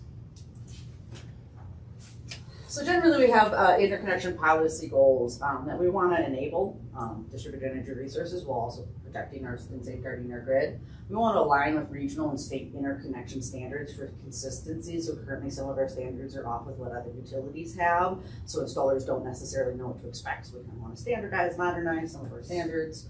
The next one, we want to modernize standards to address emerging technologies and demand response opportunities. Specifically, our current standards are only with solar generation or generation could be wind, and do not address battery storage, and we need to address battery storage. We want to provide flexibility in our standards, particularly when it comes to solar generation, to enable building and transportation electrification, so we want folks to be able to produce enough energy on site to serve their needs. We want to update standards to allow for faster review and fewer failed permits. Currently, we are failing a decent amount of permits on the 120% of allowed generation rule. So folks are coming in, not generally asking for 200, even close to that. Usually it's like 136 or 147. Like they want just a little more than we're able to give them. And I have no release valve currently to let them do that. And it's something that I would like to change. Or I'll say we, but generally comes to me for a decision.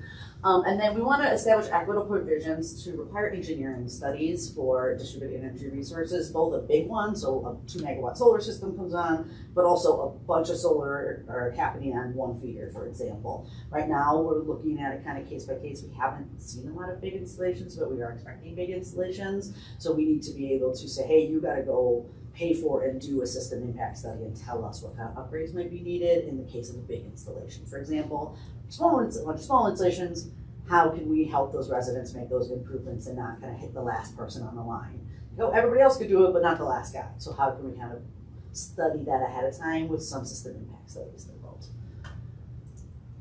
So I wish this was a little bit bigger. Top thoughts, I'll do my best. But essentially I've identified what was, when we came to council, 5 shortcomings, and now there's 6. And 5 proposed changes to address those shortcomings. Currently, as I mentioned, solar generation is limited to 120% of annual consumption. We would like to increase that to a system size of 12 kW or 200%, whichever is greater.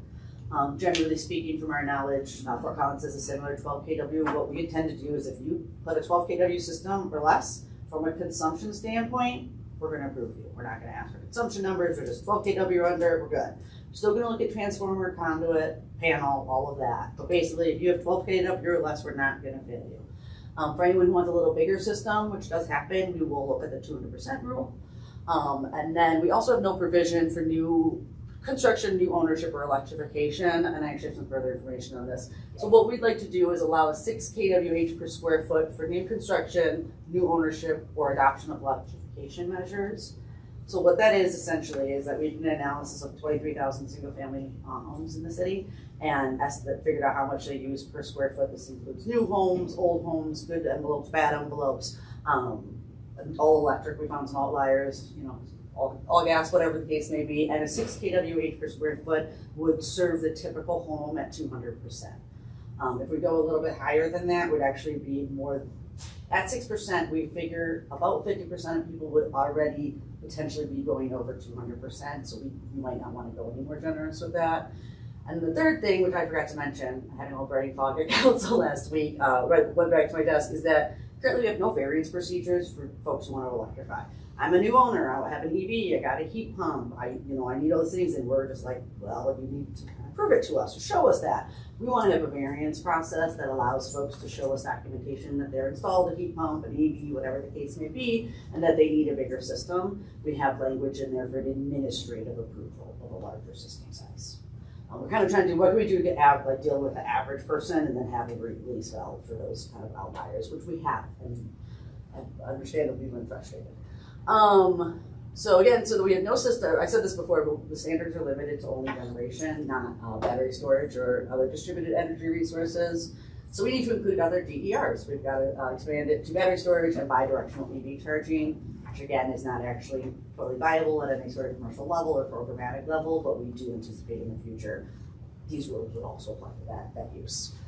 No provisions for engineering studies. So what we're planning to do is, or we've already worked on, and my engineers over there, is the Longmont Distributed Energy Resource Interconnection Standards document. As some of you may be aware, a lot of our development, the outside kind of standards document, this is how you build road, this is how you do public works. We're going to do a similar thing where we have the code will say, you need to interconnect, please go see these standards, and we have about a 40-page standards document. It's really technical. We're going to have companions of checklists and kind of FAQs related to it, but it really is for technical experts, and it has all the provisions of what you need to do to provide us a study, what we're looking for from your study, what, how can you mitigate impacts on the grid, who's responsible for what. We have system size thresholds, so at certain system sizes, again, as we expect larger systems, you'll trigger additional things such as a production meter. So that's all kind of contained in there, and the ordinance is going to be really simplified to just kind of go through the standards. And then last one is that we lack industry standard communications or data protocols. So we don't have anything currently that says your DER has to talk to us in our way, your solar has to tell us this, your battery has to tell us this, and we want to be able to tell you something. We want to establish industry standards, communication protocols for grid monitoring, signaling, and future VPP or demand response. So we want to be able to, oh, your EV's there, your battery's there, can we call on it? You're going to tell us how full it is. And it's IEEE is the industry standard, so it's IEEE standards. Not that I know about that, but I'll do this. VPP is virtual Oh, power plant. yes. Yes, people are familiar with, which is. Thank you. It's a demand response opportunities, but it was too long and they had to shorten it. Do you have a question? Well, I do. I have a colleague who can talk, speaking of setting standards, and especially regarding interconnect, I have a colleague who can talk about nothing but grid forming inverters. And I understand the role of a grid forming inverter if I live on 40 acres out east and I don't want a provider at all. I just want to get on the transmission lines or something. That I understand. I don't understand the role of such devices where you have a hybrid situation where you're generating part of your own electricity and you're on a distribution grid as well. I can think of at least one application, and someone else can come in if they want, but if we were to develop any microgrids within the city where they're primarily served, let's say they want a 5 megawatt battery and a 1 megawatt solar to serve this thing, that would be, we would want it to be, if they want to be able to serve ride out a blackout, right, or something, or an outage, we would want that to be a grid forming inverter, so that when our power is shut off, it's automatically anti-island, it doesn't backfeed, and it becomes a grid forming inverter. We haven't seen any applications of that yet, but I have seen it in urban microgrid. Well, you know, we may, if the sugar mill brouhaha ever gets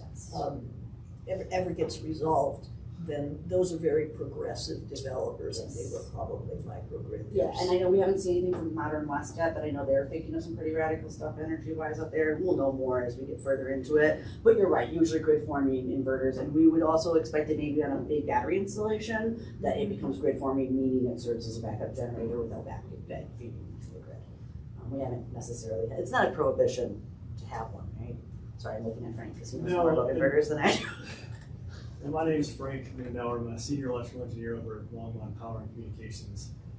And I helped work with Hannah on the DER interconnection standards. But there are certain ways that grid forming inverters can connect to the system and still maintain operational status if the grid goes down, and do so safely. And that's something that is covered in our interconnection standards. It just depends on the characteristics of the specific interconnection details. So we would have to look at that, but there's nothing that would prohibit that from being improved as long as it meets all the other connection standards that we have established. So. Okay, it's not like going to push back too hard or anything like that, make a mess. No. Okay. Yeah. It should not, no. It is, to your point, it tends to be more of a rural application, but there are certainly circumstances. And maybe be at our own facilities that we would want a battery with a grid informer so that we could ride out a outage. Since we've brought up microgrids, have you considered neighborhoods that want to retrofit to create a microgrid, say in a block? We have yet to be approached by anything like that. We would But work. you might. We might, yeah, and we would So certainly to meet the standards in it, you're going to need the inverters. Yep. So that, like as Frank said, it would be covered in here. They would come and say, "Hey, we want solar, or we only want battery," and then you propose work with them on the inverter specs as part of the permitting interconnection and study to show that they have the correct inverters to do grid supporting. And I'm presuming that there's going to be some work with budgeting so that if a neighborhood wants to, or if a block wanted to do that, there would be some capacity within the city to help build those specs for that, or would the neighborhood have to build it all themselves? I can't speak to financial support regarding developing microgrids. I'm just wondering if there's been communication about that.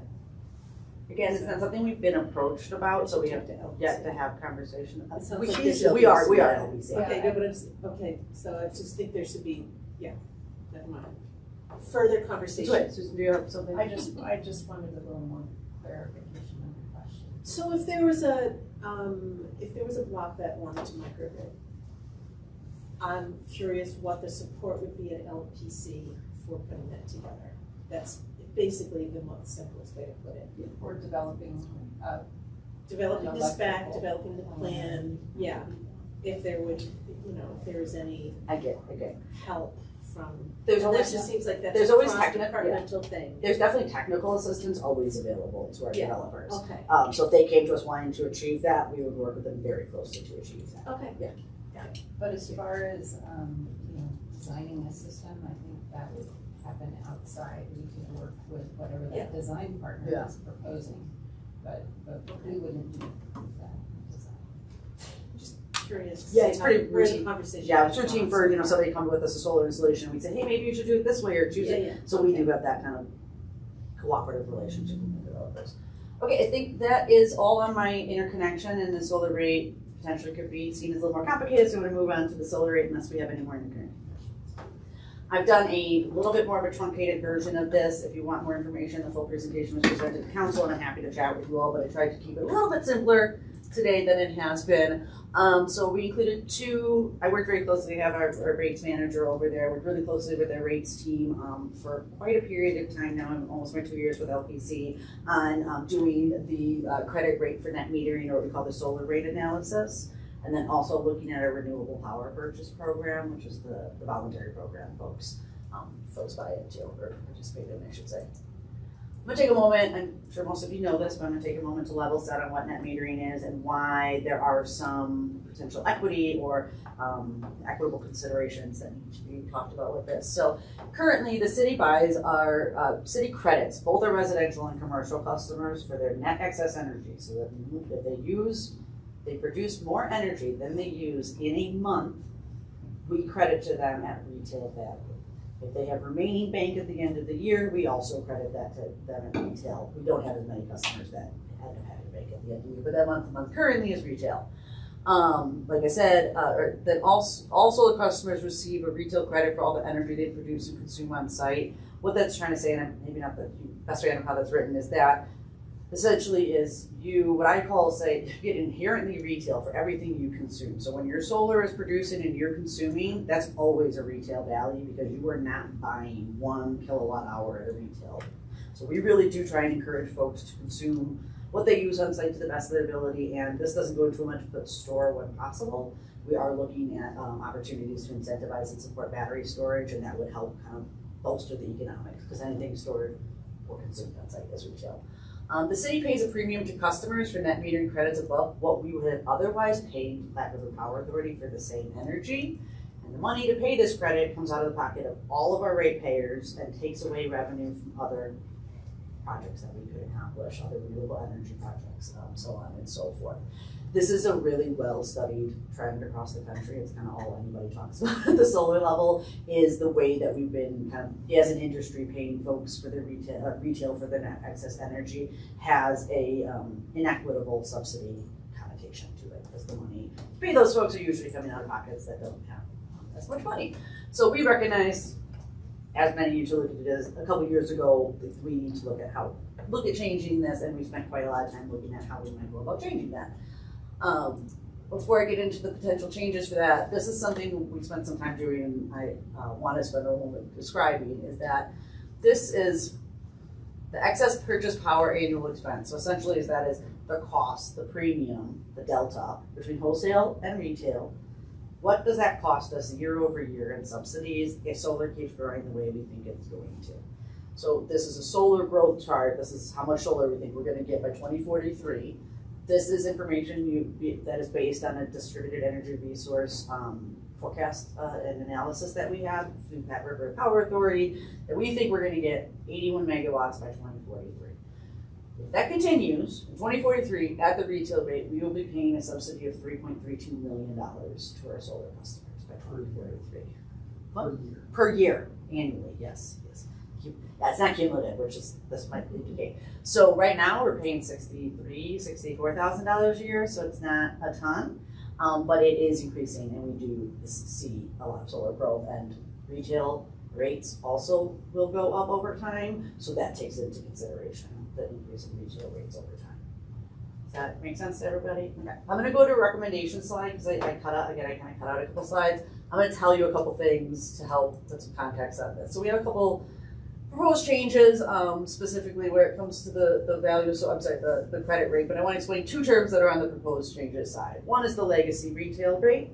We are proposing to put everyone who is on or has a solar system on the date the new rate becomes effective to get a legacy rate of paid retail for a period of time. At council last week, we had proposed a 20-year legacy rate. We heard feedback that may be a little on the long side, so we're doing modeling about 10, I think 2030, 10 and 15 years, like by 2030, 10 and 15 years and kind of see what that looks like. But we are wanting to kind of preserve the economic model that our existing solar customers went into it with. We also know most of our solar have been installed in just the last few years, so they have quite a lot of life left on them. So we do want to give them some sort of generous legacy rate, and then anyone moving forward would be placed on what we're calling, what is called a value of solar credit rate for new customers. What I want to talk about a little bit is what that means. So value of solar is a kind of new methodology for paying back folks for the net excess energy that is a rate that accurately reflects the local benefits of solar generation. So our chosen local generation benefit is an 18% premium above wholesale. So paying 18% above what we pay Platte River to our solar customers to reflect the local benefits.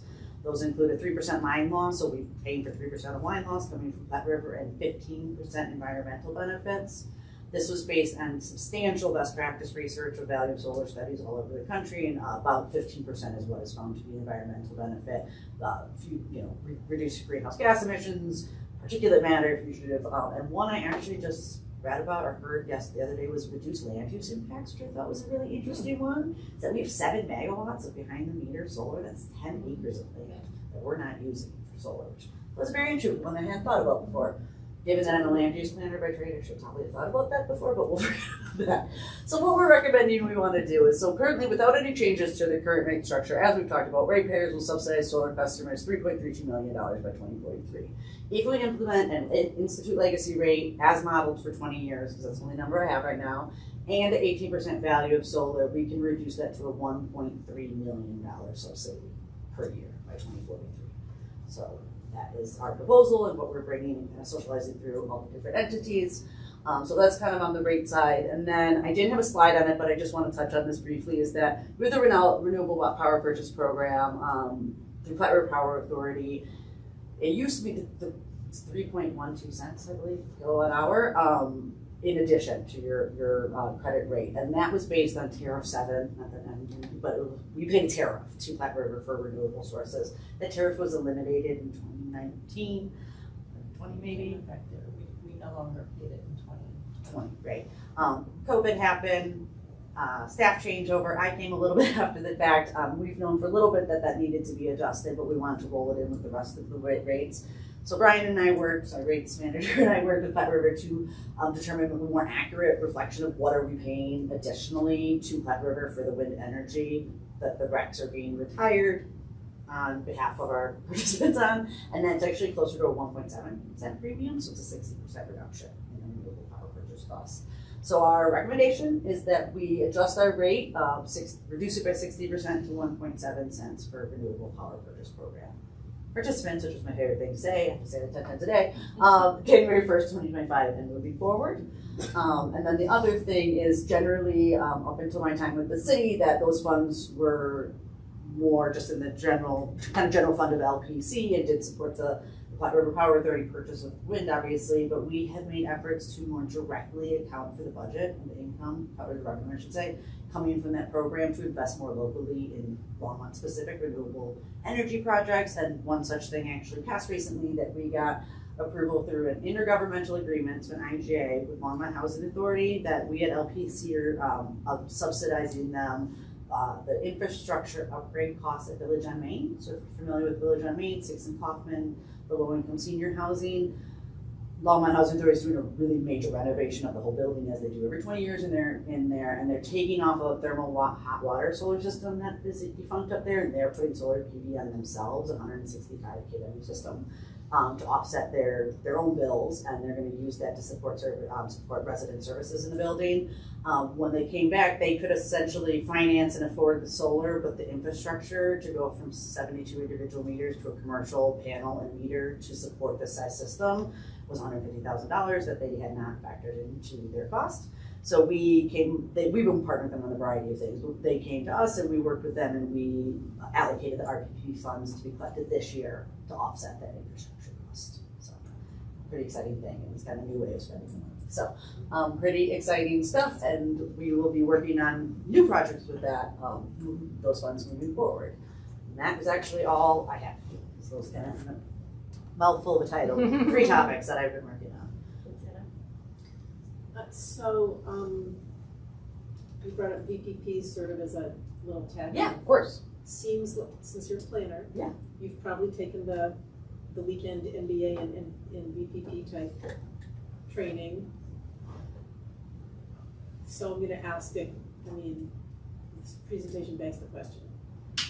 If we actually went to a real VPP model, wouldn't all of these concerns go away about equity?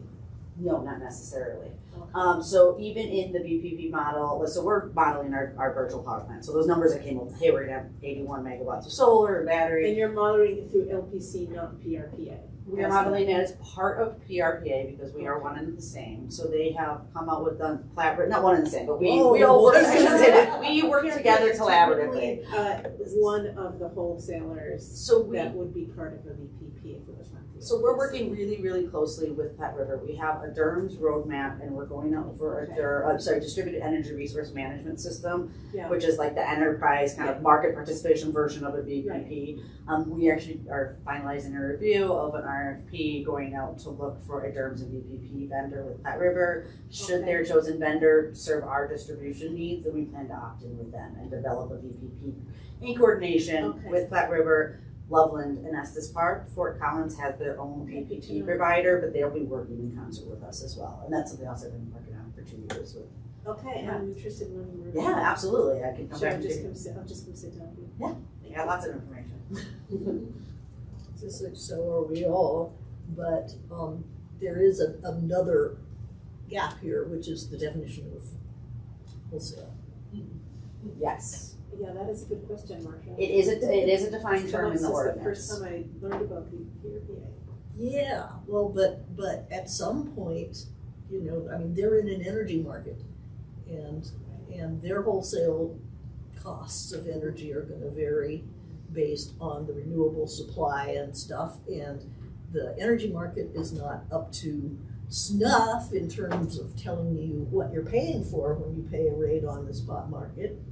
And so we have no idea how that's going to reflect the wholesale rate that they charge us for our demand, and we kind of really can't implement this until we know that. Well, we'd have to buy futures so far out in order to really make a difference. I mean, I think the economics here is a really big question that's for another time. But well, sure. All of these questions are coming up as I was watching this. Yeah, I mean, I mean, right now they define the wholesale rate for how long, but it's flat. Per year, the rate is set per year. It's set per year. So we can count on them maybe doing that for a few years. Right. But at some point it's going to have to float, and of course, allowing wholesale rates out here is going to incentivize people to purchase batteries, which is a behavior that we want. So it seems to me that PRPA is dragging its feet in terms of getting that act together, and it's too, we don't have the depth of bench to address that on our own, because I've stuck my toe into it and it's freaking hard. But the liability that PRPA incurs by setting any rates more than a year, you know, could be very destabilizing for the market if there's too much of a fluctuation. And the people who are buying their solar panels are not economists. I mean, Kate, maybe you can speak to this. They're trying to amortize, you know, and weigh their costs and their payoff, you know, just kind of like on the back of the envelope. So this is it just seems to me that the more comprehensive our VPP approach is, and the more we sort of like lateralize the production of energy and allow for folks to put up the solar on their parking lots and all of those things, the more we take these economic risks out of the picture. But anyway, as I said, the whole economics is a completely different subject. Well, I mean, at some point, wholesale is going to fluctuate like a market. Supply and demand, all the way through to the consumer. Well, it does now, right? The cost of fuel, the cost of labor, the cost of spare parts, the cost of maintenance, the cost of energy purchased on the market, all of those things are not fixed. No, of course so they're what not. Pet River does is they try to do an analysis, and Lance can speak to this better than I can, but they do an analysis of this is what we expect the price to be for the year 2025. And so based on that, this is what the rate is for us to buy from them at a flat rate through the whole year. And at the end of the year, there's a true up. It's like, oh, we charged you too much, then that rolls over into next year, or we didn't charge you enough, that means there's gonna have to be a larger rate increase, right? So it floats. They absorb that shock, but at the end of the day, we do have a number that we can point to for that year that says this is the wholesale price. For a while, but we're talking about a time in you know, as soon as possible when you know, we're gonna deal with behaviors of the energy supply like the duck curve, and we're gonna want people to charge their vehicles and their batteries when it's free, which means wholesale comes in real time or near real time all the way home to the consumer, and that's what a VPP does. So, yeah, Well, so the the, VPP encourages people to get their own energy, and then they can manage their costs. Well, the DERMS component of the VPP, like the DERMS would talk to our VPP and say, hey, energy's cheap or free right now, everybody charge your cards, everybody charge your batteries. yes, And that's part of those interconnection standards, right, is that we need to actually figure out the protocol for to that. actually tell them that. Because there are gonna be a double handful full of serious geeks that are gonna wanna do that from their phone, and the rest of it, the system's gonna have to do it for them. Totally. Optimize their Don't bills. we have other issues that we have to get through? Where are we at tonight? Sorry, I know you've had your hand up, I just wanna. But I want to talk about this more. I think that this is a really big concern. Yes. So- And again, I'm happy to have even return at some point to have a more robust distributed energy resource conversation, because I know we had kind of that one-off opportunity a few months back, and then this again is a little bit on the regulatory side of things. Well, and Platte River is going to be coming back to city council in June. Yeah. June, June 25th. 25th. wasn't it originally supposed to be in March? No, I think they were They planning gave it on to May. May I'm going to interrupt 1st. on behalf of Michelle and say that we have 10 minutes to do things like decide how we're going to choose the new members. I wanted to, yes, Yeah, we're he's had his hand up. We're quite yet. I'll be pretty brief. No, it's fine. So one thing about, I think solar on people's houses is fantastic. I'm curious about the actual generating capacity of the city of Longmont, especially if you want to have more tree cover on a whole variety of things. Does this include commercial buildings at all? Because it seems like that is the big flat place where we can That's stick the a opportunity. bajillion solar panels that have Parking no lots. cover already. Parking lots, all the big commercial buildings. I'm wondering, so I guess I just have two questions really. Number one, does any of this include commercial space, like significant commercial space? And number two, do we actually have an idea if everybody in town put solar panels on their house, what we would max out at actually producing, and where that would go for the actual needs of the city? Yeah, yes, everything I've talked to you about today is both residential and commercial. Interconnection standards, the way we have net excess energy, because we have different categories of paying back commercial, industrial Are customers. there large commercial spaces that are in contact with the city about putting solar, Not at the like moment. Target, Not Walmart, now. Walmart, Walmart's. Sprouts? The situation is that our electric rates are so low that their corporate standards don't require it. But if we, as I've been pushing for, do you have time, 10 minutes after the meeting? Because I don't want to hold this up, but I want to talk about it. We do have. Yeah, Yeah. sorry. Come on. Yeah. I did put it on the Yeah, future yeah, agenda, we can yeah. have Hannah come back and. I'd be happy to talk about it. and Yeah, get- I think we need to talk about I'll say this I'm always more. keeping my eye open for big roofs. I just don't have any plans for them at this moment, but it's definitely something that's on my radar. Always looking for roofs and ground. And do we have an idea of how much the city could produce if all the residential systems? All I know is that we have the forecast of 81 megawatts. I do not know if we maximize every roof space, what that would look like. Yeah. Yep, no problem. Michelle, could have you come back to another? Yes. I would be happy to To come be back anytime. continued. Yes, of course. Continue. Very interesting. So we do have the public invited to be heard. We don't have any. Okay. Okay. So it's not on the agenda, but the 10, it's other business, other business. Yeah. 10A, yeah. Thank you. Okay, so just quickly, we have several vacancies that are coming up, and so we do need to decide how we want to approach the recruitment and the process for interviewing applicants that come through. So, I thought about this. okay, well, let me just let everyone know what we did previously, and so you all can decide if you want to do the Well, same thing we need to again. do it again because we have a small group left and we had a small group that did the review, so everyone who's left on the committee needs to review. Mary, Hold on a hold second. on your comments and let Lisa finish, please. So last year, the way that we did it, we interviewed we had a small nominating committee that interviewed the applicants and then brought those recommendations to the board to essentially approve, and then that's what we sent on to city council. Ultimately, city council has the decision-making of who they appoint. The other option would be to interview as a full board, and that would essentially be the May meeting, I assume, or we would have to schedule something outside of the May meeting that works for everybody to do those interviews. So those are the options that are on the table. You all need to decide and vote on how you want to do it this year. Well, I vote that we do it as a whole board because the board, at this size, is so small, it is a nominating committee. Last year, we had 2 people as the nominating committee. Yeah, nominating committee is restricted to 2 members, so you don't have the meeting component to it. But there were 3, but anyway. Cute. But, yeah. So Or the whole board would be anyone on the board who wants to be a part of that. So people are applying now, and then it may be down is.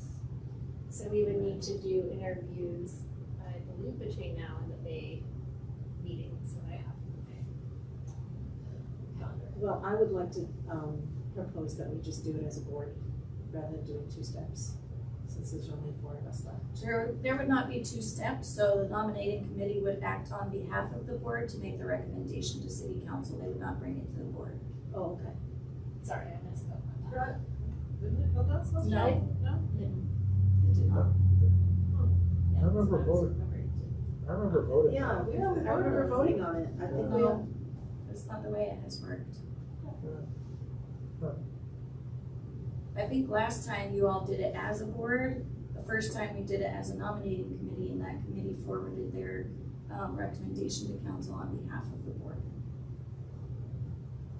I remember all of us voted on this. We voted on it. Well, I would So like to last propose year, that. So last I'm year the making a board proposal. did it together instead of having a nominating committee. Right, that's what I'm saying. First Do we time just was need to together. decide if we use the May meeting as, or do we need to figure out if we have a May A separate meeting and Do we know how many? interview process?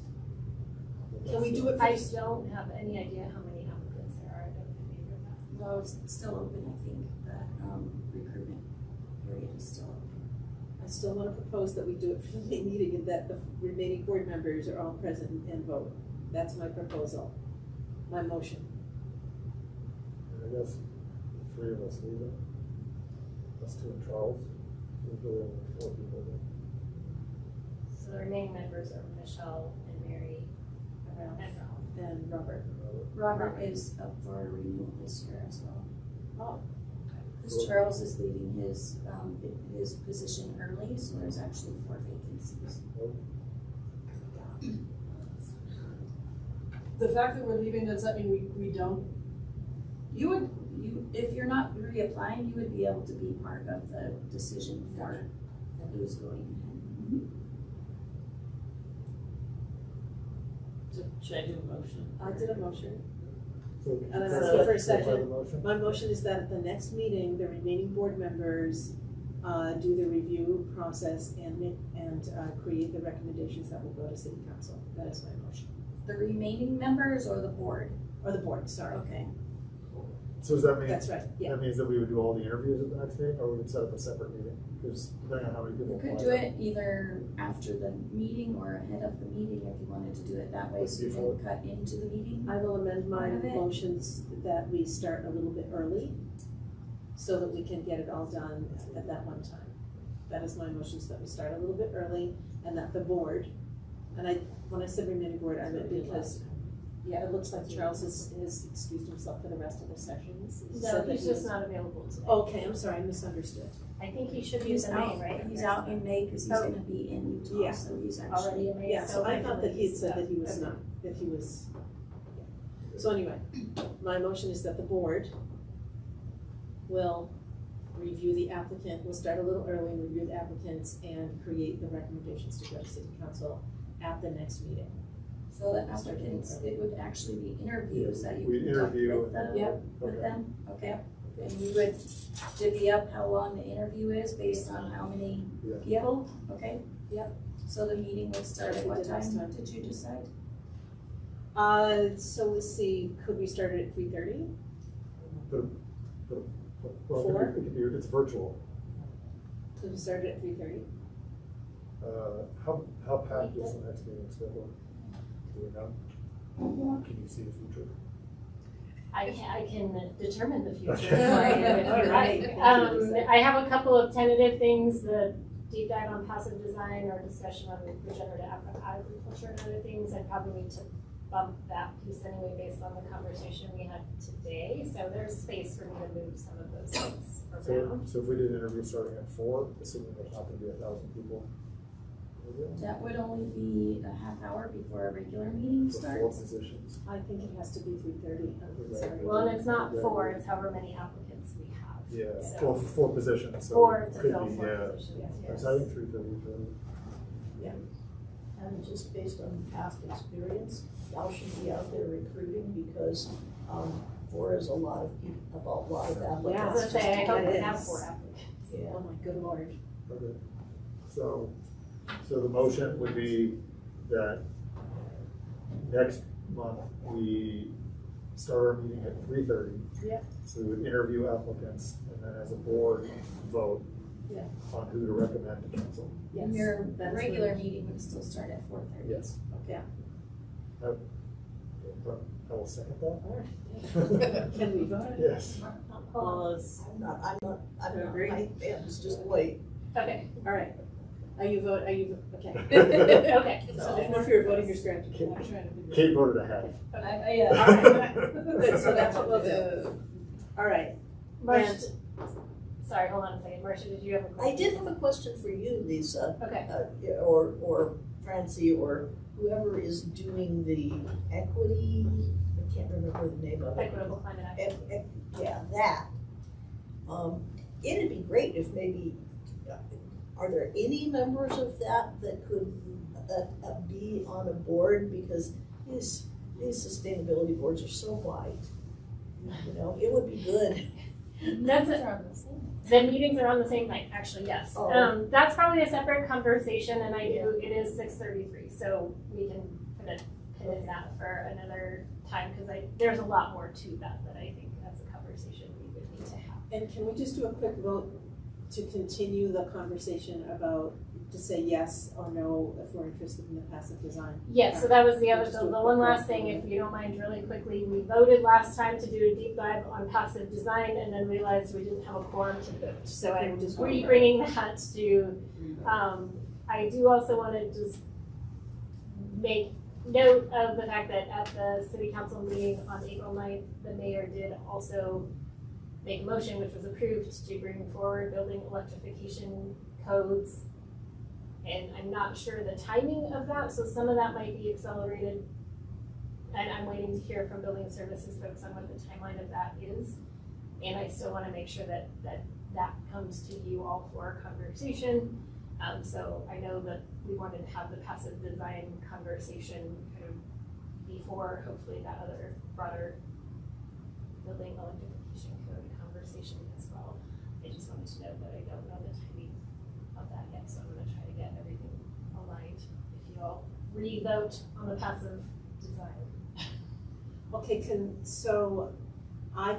I said I was gonna do some research, put something together for us to talk about. Maybe we can bring Michael, what's his last name, back again.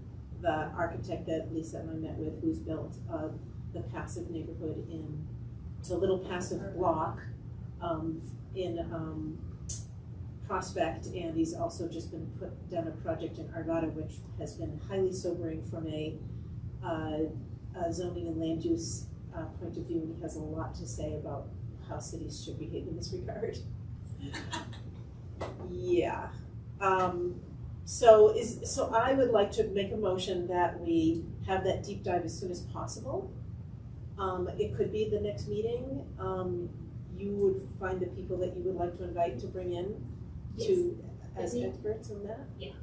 So my motion is that we have that conversation, we do it at the next meeting. Discussion? Next meeting or as soon as possible? Or as soon as possible after that if it doesn't fit in the next meeting. Okay, is there a second? I'll second it. All those in favor? Thank you. sorry to keep you all past time. Council, items from council. Oh, We talked about, we already got the electrification item, All right. so that's a biggie. I don't know if Marcia had anything she wanted to share. Not that can be shared in negative 5 minutes, so I'll hold my tongue for now.